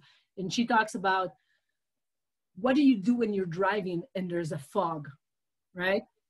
And you find the yellow line at the side of the road and you just look at the yellow line, right? So basically, if you are in a limbic override and everything is confusing, you're in chaos, it's confusion and disorder, right? And you need to try to find what the yellow line is. What can you follow that you can look at that's reliable? And, you know, my advice on that is that's the inside. That's the inside voice that is the calm eye of the storm. Because inside there's a part of you that knows. So just like I said before, you can talk to your child self that's vulnerable and creative and, you know, not of this world and very, you know, you can also, I'm giving all the tricks today. You can always also write a letter or invite your older self. You know, the one that saw you through, the one that already knows how you made it out of this pickle, you know, and you can write a letter from your older self. I mean it very literally. During process time, sit there and journal and tap into future self, child self. You know, it could be, you know, your somebody else, like your grandma. I would have really long conversations with my dead grandma, who I just, you know, feel is around, you know what I mean? And because she would always tell me, and I hear her loud and clear, that my inner worth does not depend, that I'm wonderful and I'm great and I'm smart. And even if I feel stupid and inadequate and a fuck up, she was somebody that I could invoke that would hug me and tell me what I needed to hear. But then later I started really just invoking the idea of, what if, basically I was calling present me, Sharon of 2020, to help Sharon of 2015, you know? So I didn't know that by 2020, I'm already gonna have all the answers, so yay me. But by doing these like tree hugging crazy things that most academics would feel very weird about, all of those interventions are from the creative writing world and the coaching world and the creativity world. They are absolutely practical, rational, research-driven interventions that can help. Questions, because I'm like just going all woo-woo here. Does that help, Mara? So yeah, thank you. So what's resonating, if you want to say some more? So I mean, definitely the limbic system overdrive and the paralysis, panic-induced paralysis, because I notice it when I have to write something with someone else, like a collaboration. It's really fun. You know, I feel zero expectations. I just throw whatever out there, and, you know, it's like this step by step, and the writing gets done. As opposed to when I'm trying to write my dissertation, where I feel like I need to have a perfectly designed argument, perfect structure, perfectly, you know, before I start writing. And then, you know, then I can't, because I, you know, it's like, in a way, writing is thinking, but I cannot. Absolutely. So you're hitting on another big one, which is, you know, we cannot bring anything to perfection if we're not willing to write the really shitty first draft. And this is another thing that we worked on a lot in my class, and I work with clients. It's like, how do you release, you know, I always read this quote from Julia Cameron, it's above my workspace, so let me read this. She says, most of us are really willing only to write well, and this is why the act of writing strains us so. We are trying to do two jobs at once, to communicate to people and to impress them at the same time. So, you know, what I always invite people to do is communicate first, you know, because once you get it out, you have something that you can A, see yourself and improve yourself. B, you can send it to somebody else. So another thing that you were hitting on, that community thing, that working with other people, so important, but can also be, by the way, for some people, the collaboration can bring the imposter syndrome. If you're collaborating with creative monsters, right? It can be bad. But if you know for yourself that collaboration is really useful for you, then I would encourage you to be creative about finding that community. You know, maybe you go online to some of the groups that have, you know, people doing dissertation, and that, you know, you try to organize a writing group where, you know, of course, maybe you take a class where we do this and it's a community that's created in the class. Maybe you find one friend that you know from before that's in your area, you know, but keep trying to find a way if you know what it is that you need. And that's the other thing I want to tell everybody. You know what you need. If you regularly show up, you do an hour a week where you're journaling about how you're feeling about your writing, what is going on in your writing. You're not trying to write the thing, but you're trying, that's part of process time, right? You try to understand, or you don't try too hard. You just sit there and you write. So this is, I always, let me quickly explain what morning pages are. I buy these blank, I buy these in carts of 40 from the dollar store, like completely blank pages. You sit, you know, the morning pages is from Julia Cameron. She has The Right to Write, and she also has The Artist's Way. This is The Right to Write. It's a fantastic book. She's a creativity teacher, very famous. She's very famous for this book, The Artist's Way. I have the complete Artist's Way. This one is more like a 12-step program. She also battled alcoholism, so she modeled her creative recovery over, you know, rehab. So that's great. But she talks about doing morning pages every morning, 3 pages of completely free flow. The only rule is you can't stop. You got to write until you have 3 pages. I really recommend it, but I will say this, it doesn't have to be in the morning. You know, it doesn't have to be 3 pages. Make it work for you, but do a regular situation where you just dump. So then you're not trying to get the outcome of the mindfulness, but you're writing your way into mindfulness. So let me say another thing about this. So this is like, we're gonna go buckle up. We're going woo-woo. What I've learned doing morning pages, doing journaling, doing those meditations, the written meditations, etc., is that you can dig a tunnel underneath your life and escape pretty horrible circumstances with your writing, right? Your writing is that little spoon that you made into something to break out of prison, and you dig very slowly. That's what I did, you know. So while I consciously was trying to get tenure, by doing all of this work, I was unconsciously digging a tunnel that freed me from that career that for me stopped working. And now I have my own business and I'm doing this and you know, and writing whatever I want to write, et cetera, et cetera. And I also write my scholarship, but less so. I'm never saying never. You know, I do have a book under contract that the publisher will not let me get out of contract, and they do want my scholarship. So who knows? But I'm writing memoir, and I'm writing this as a self-help book, et cetera, et cetera. But I write regularly and I write joyfully, and I teach, which is what I wanted to do in academia. So you see, I teach, I work with students, I do everything that I wanted to do. The one thing I'm not doing is trying to prove my worth by the prestigious position of my job, or, you know, the positioning of my journal articles, in the, et cetera, et cetera, et cetera. The work I did to get tenure continues to come out in the best journals of my, you know what I mean? But now it doesn't mean as much to me as it did before. All right, so you guys are getting what kind of tricks I have to make academic writers stop being so horrible to themselves and start finding that compassionate, and again, that little digging a tunnel underneath your bad habits that you bring into the writing, the hell, you know, you're creating a hell for it. And it's not your fault. This is not, you know, it's not like to replace, now be angry at yourself also for doing this. You are being set up by an environment that's unforgiving. And, you know, I'm not going to try to share this PowerPoint again because clearly that didn't go well, but definitely that's going to be a part of the presentation in the class. All right, at this point, anybody else wants to jump in? I probably have time for one more if anybody wants to take advantage. And if not, I'm going to say a couple of things about the class. Again, if there's interest. Let me see if there's people in the chat, except for people saying I need to be going, etc.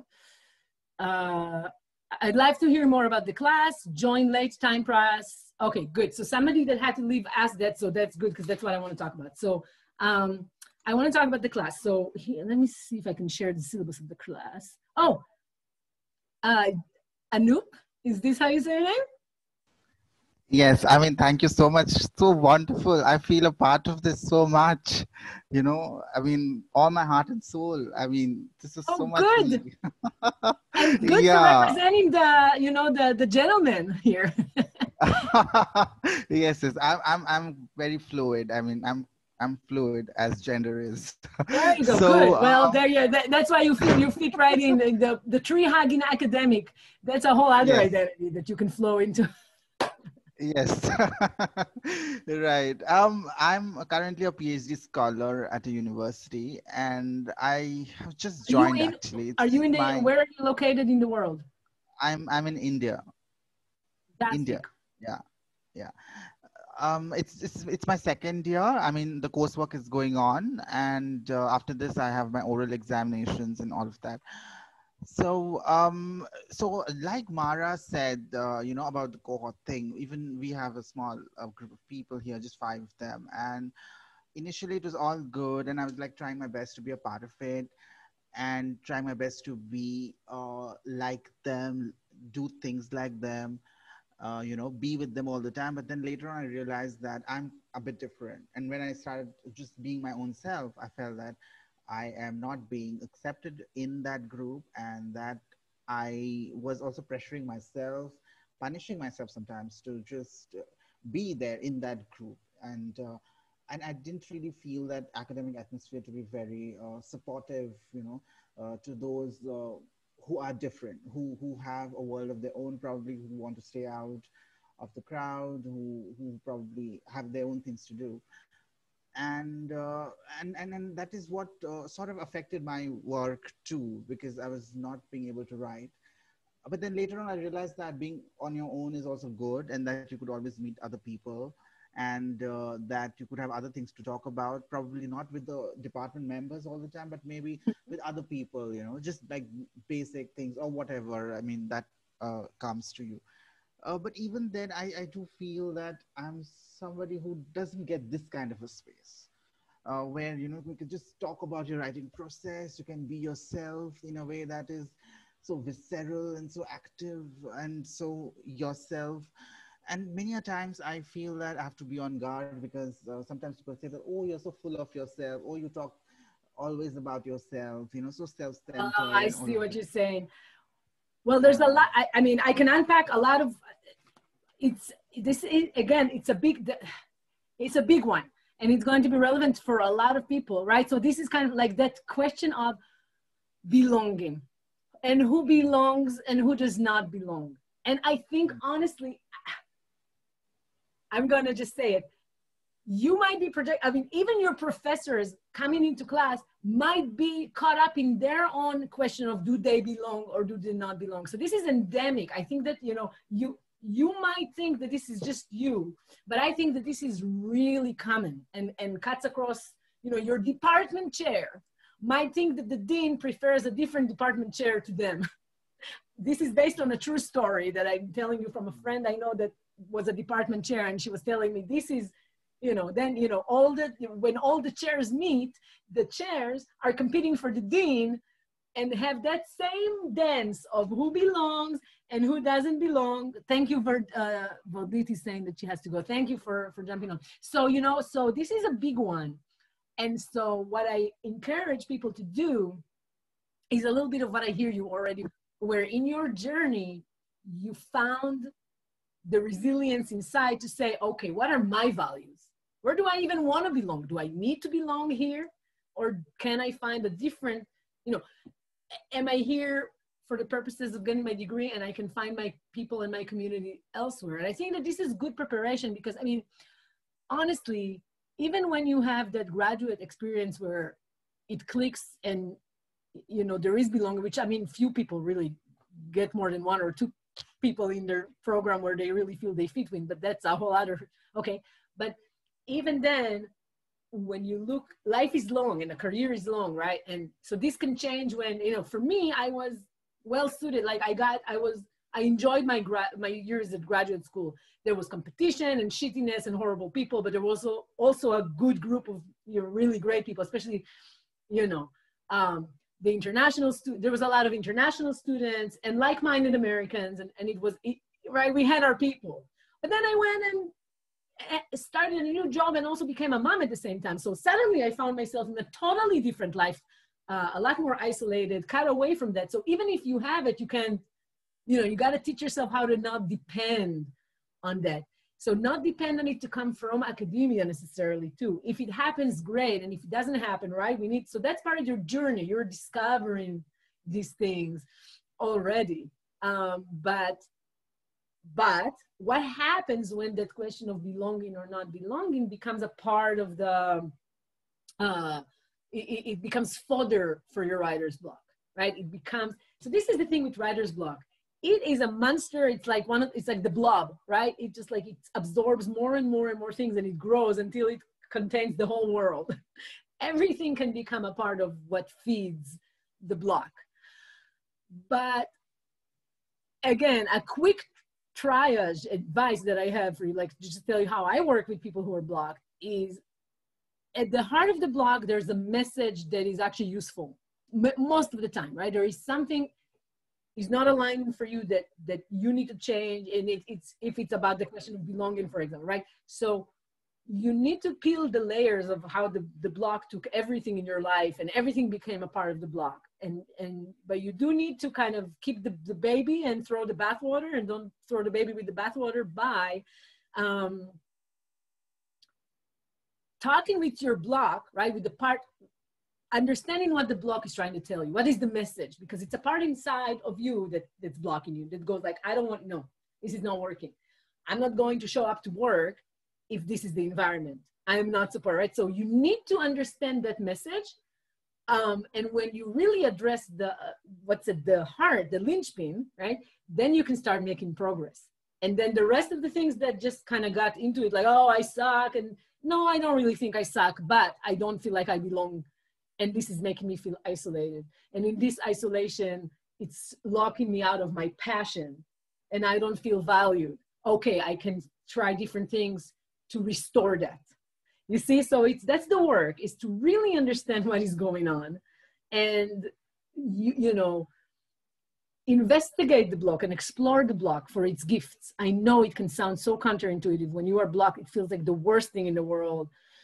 It feels like you can survive without getting over the block somehow and just like blasting through it and do the product that you need to do in order to secure your survival. But it's like exactly the other way around.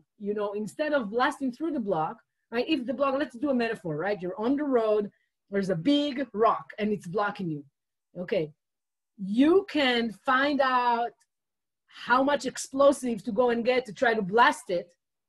Or you can try to see if there's a way around it, that you can just quietly, very slowly find a way to get around it, right? Or I don't know, dig under, whatever, creative, you can start running with the metaphor, right? There's like, what is this rock? Why is it here?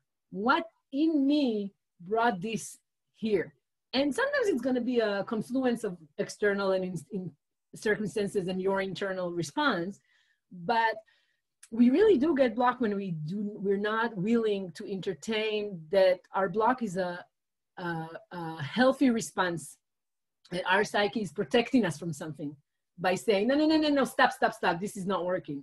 This is not healthy. What's going on right now is not healthy. It's not working for your well-being. Maybe that's not the direction that you really want to take, et cetera, et cetera. So maybe your advisor is abused. It can be so many different things.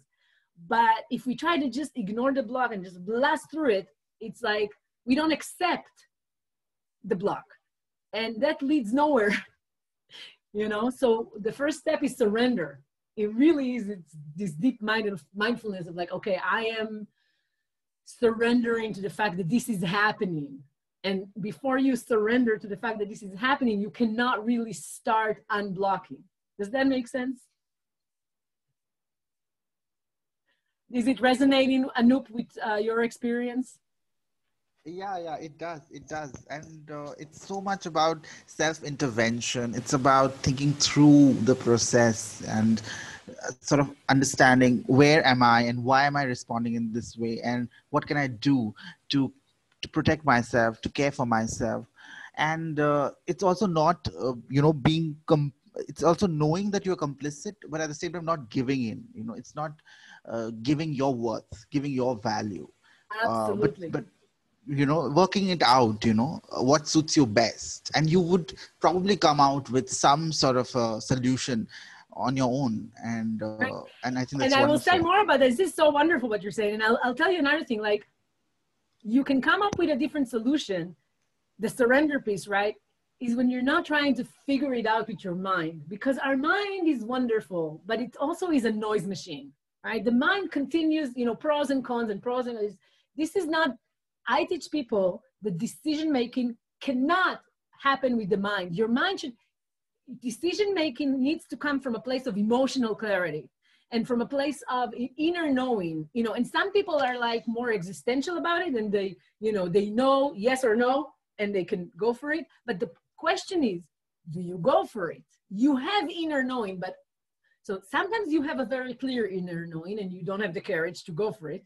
Sometimes you're confused and you need to give yourself more time to ride like an emotional wave before you get clear and you have the clarity to move on. And or sometimes, you are stuck in chronic stress and fear, and you have to find a way to, it's so funny when people are trying to write and I tell them, go do yoga, go take a walk. And they, sometimes don't understand, why is this going to help me? But letting go, if you tried one thing and the one thing you tried was like, just do it. And I'm going to sit there. And if I sat there for 9 hours, it was enough. I'll sit there for 11 hours next time. And it's not working. Then you need to try a different approach, right? If all you have is a hammer, then everything's a nail. But what if you introduce a feather? You know what I mean? What kind of instrument can you introduce that's creative? I'm just trying to engage all those images. So pay attention to another thing I'm doing, because that's an intervention. By engaging visual images, I am cutting through the middleman of your conscious mind, and I'm going right to the well of your unconscious thoughts, right? That's a very Jungian thing, right? And Carl Jung said, what we do not bring into consciousness from the unconscious appears in our life as fate, as destiny.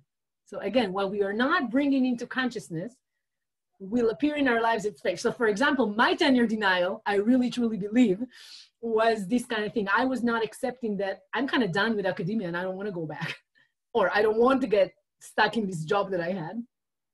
But instead of me consciously saying that I was a matter of two and all this stuff happened and I needed the health insurance and blah, blah, blah, blah, blah, I was running in the maze. And a part of me that knew better was like, that bitch ain't listening. We're going to shut that whole career, burn it down to the ground to the point that she cannot ever, go back, whatever. And I could, but you see what I'm saying? It appeared in my life as destinies from the outside, as tenure denial. Where in fact, you know what I mean? It was a manifestation of my, not the block itself, but the reason underneath that was I was unfulfilled. I was in a toxic environment. I was not able to do my contribution that I really wanted to do. And I was not aligned with my joy. And I'm a person that needs to be joyful. And you can see, I think, that this makes me joyful. So again, enough about me, back to you. I invoke a lot of, and that's what I invite you to do in your journaling, in morning pages. Go to a museum, expose yourself to beauty and art. Count that as work. That's process time, and that's the strength of process time. Count it as work, because if you are only going to try to figure out things rationally, plus you're in a panic, so your rational mind is not even online, okay? Then you're just shit out of luck because you are trying to rationally think your way out of something where your mind is not even its right mind, and thinking can only get you this far. Emotional clarity before you make a decision is a lot more important than you thought it all through, because the mind can always come with a pro and a con and a pro and a con, and I do this and I'll do that. And what that ends up looking like is that the mind is trying to control the outcome. I will do 1, 2, 3. How many plans did I make while at the same time my inner intelligence, my body just went ahead and did something else? And the plan was great. And it was meticulous, and it had A, B, C, 1, 2, 3, and nothing of that plan happened. But I just watched as I went ahead and did something completely different, and it was great. You know what I mean? So allow yourself to align with that inner knowing, and that comes with the patience to weave order out of confusion. That's from the I Ching, the ancient Chinese book of I'm giving it all today, right? Weave order out of confusion. So what does that tell you? Before you can make a breakthrough, you need to tolerate chaos. You need to allow yourself to be with confusion. You can't make sense of something that already makes sense. You need to be with the not making sense phase of the making sense process. Got it? Good. All right, question, comments? I'll say a couple of, Yassim is still on here, and I'm wondering if you wanted to say something, because I see here, oh. Yes? Thanks for the presentation, it was great. I'm in media and communication studies too, and working on television, yeah. Oh, a television scholar, yes. Yeah. Where are you in the world? Kent State, Ohio. Oh. Fantastic. Yeah, and so thanks. It was helpful. Thank you. Okay, fantastic. So, okay, I thought you had if you had a question or wanted to share where you were. So, okay, if not, I will just say a quick couple of things about the class. And I know not everybody that's on here, but this is going on the group, so I want this to be on the group as well. So, the class specifically this time, so I taught this class many times already in a local writer studio here in where I live. I'm in Decatur, Georgia, which is in the perimeter in Atlanta area.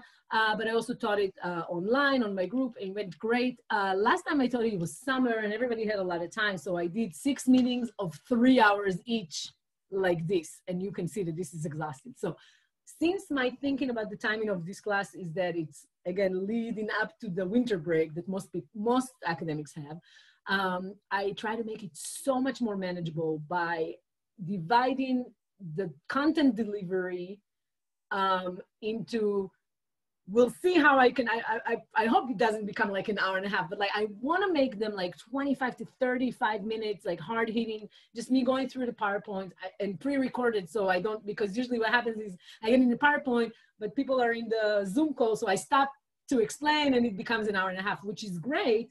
But again, I'm trying to do something else this time. So it's going to drop every Saturday, beginning October 24th.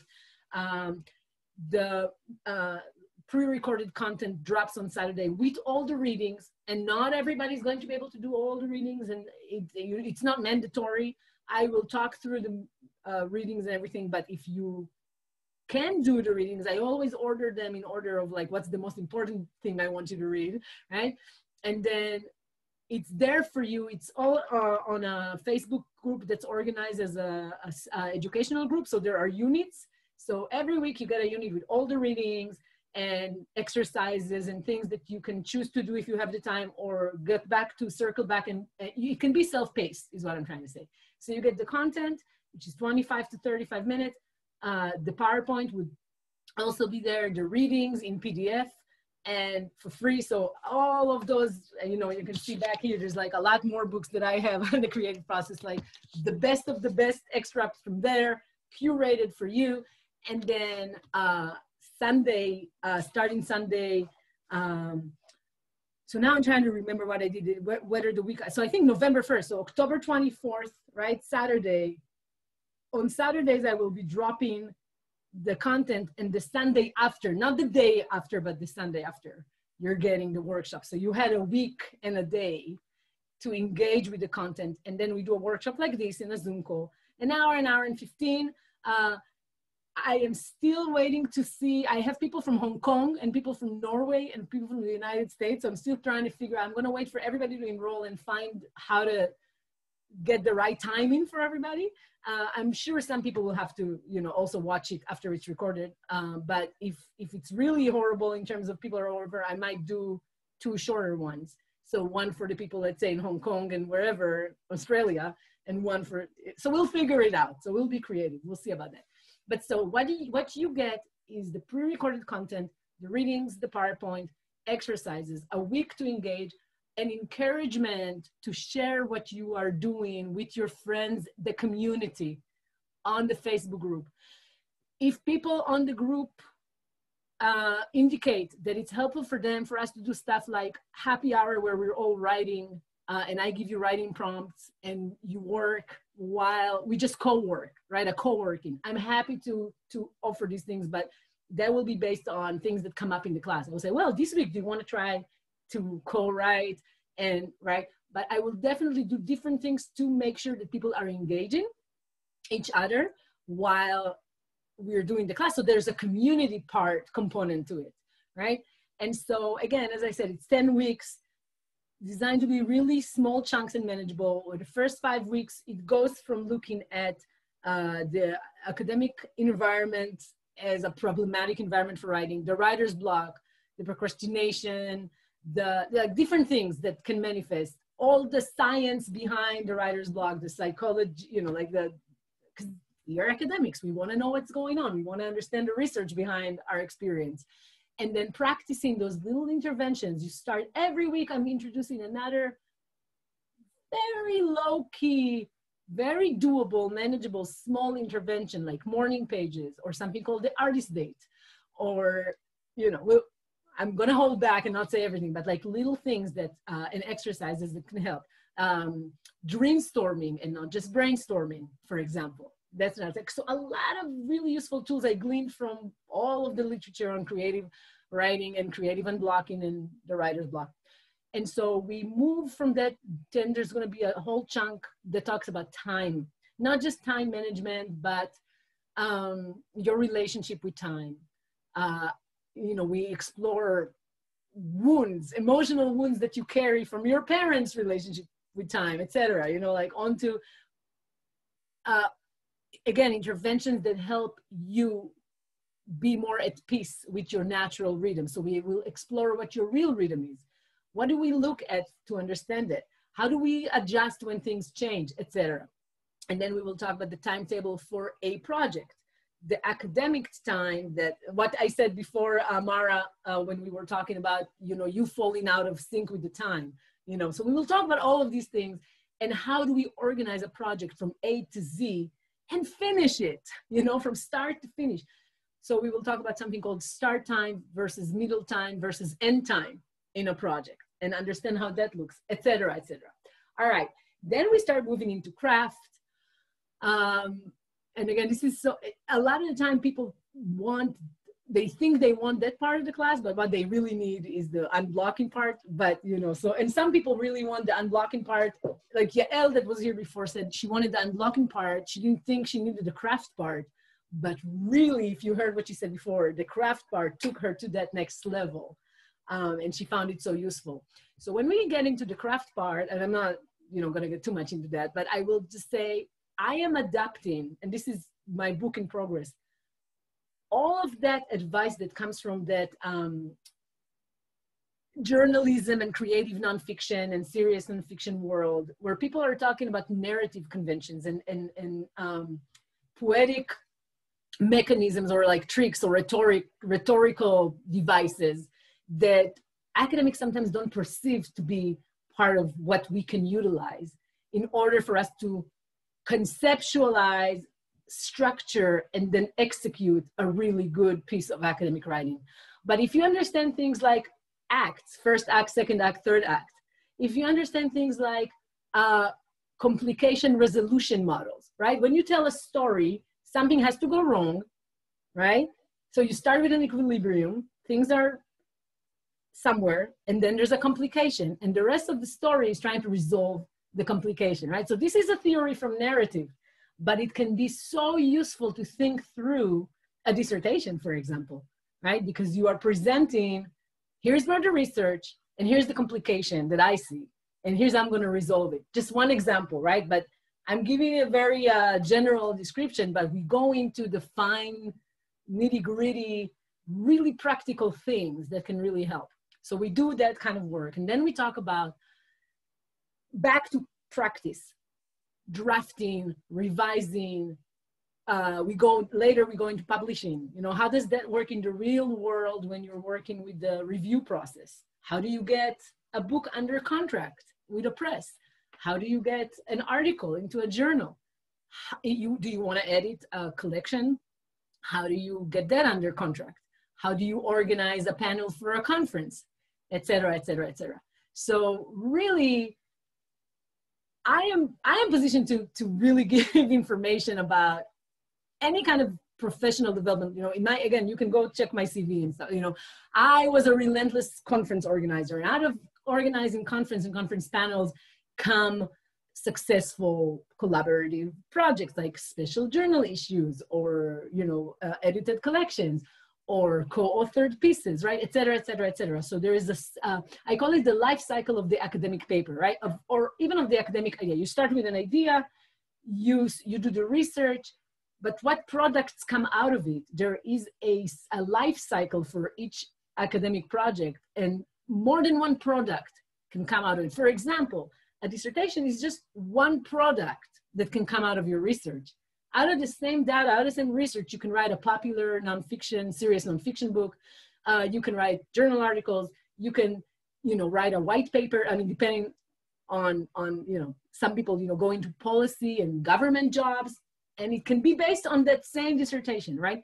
So we really open up understanding how you can, you know, maximize the potential of you expressing your curiosity and what got you to want to do this work to begin with, through learning how to write, and how your own writing can open doors for you. And it doesn't just have to be the traditional, it can be, and I'm definitely well suited to teach you how to, you know, navigate that world, but I'm also well suited to teach you how to allow your curiosity to pay attention what doors are flying open that are not maybe the traditional doors.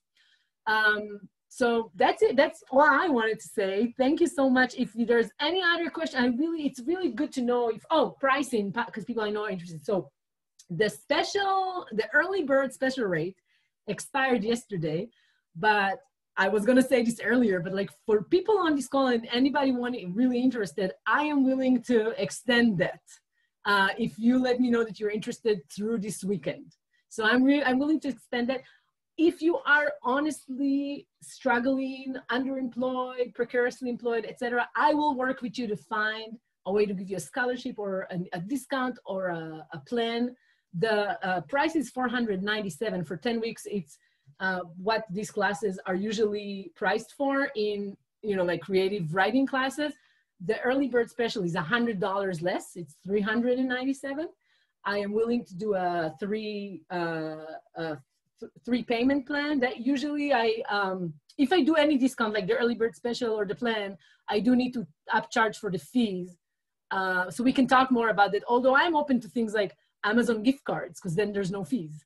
But if it's PayPal and it's fees, I can't absorb the fees. So we can talk about that. But the point being, I want you to take the class and pay the ticket price, but I also want you to take the class. So if you cannot pay and it's genuine, I will work with you to find a way to do the class if you feel that that's the right thing for you at that minute in time. And I can be creative about that. So no need to say more about that, but just so you know, it is possible to reach arrangements with me to allow you to take the class, especially once it starts making, and I have enough people that are using their research money. So that's another point, research money. You can use, if you have research and development money, there are no conferences this year, so many people are taking that money, and universities, so far I've had no problem in universities in 3 continents. People from Hong Kong use research money, people from Norway, all over the United States. I have people working, it's really interesting. A lot of Ivy League people work with me, and their universities are just very happy to pay for a premium $2,000 coaching package for writing. Yes, it's a nice little thing. And, so I am also selling these coaching premium packages, but they are, again, working one-on-one is more expensive. So that's another thing I want to say. And again, if you're interested or you know of friends who are interested, share the information.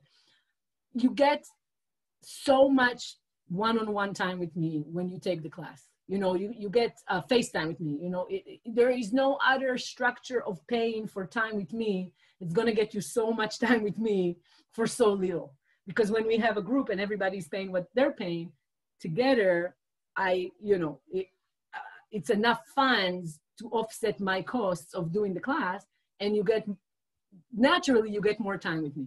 So let me know if you have any more questions or comments. If you want to take the class and you feel like you cannot afford it, I want to know about it. Even if you end up not taking it, it's important, valuable information for me, because I'm trying to find the price is right, like enough for me to not lose money on doing the class.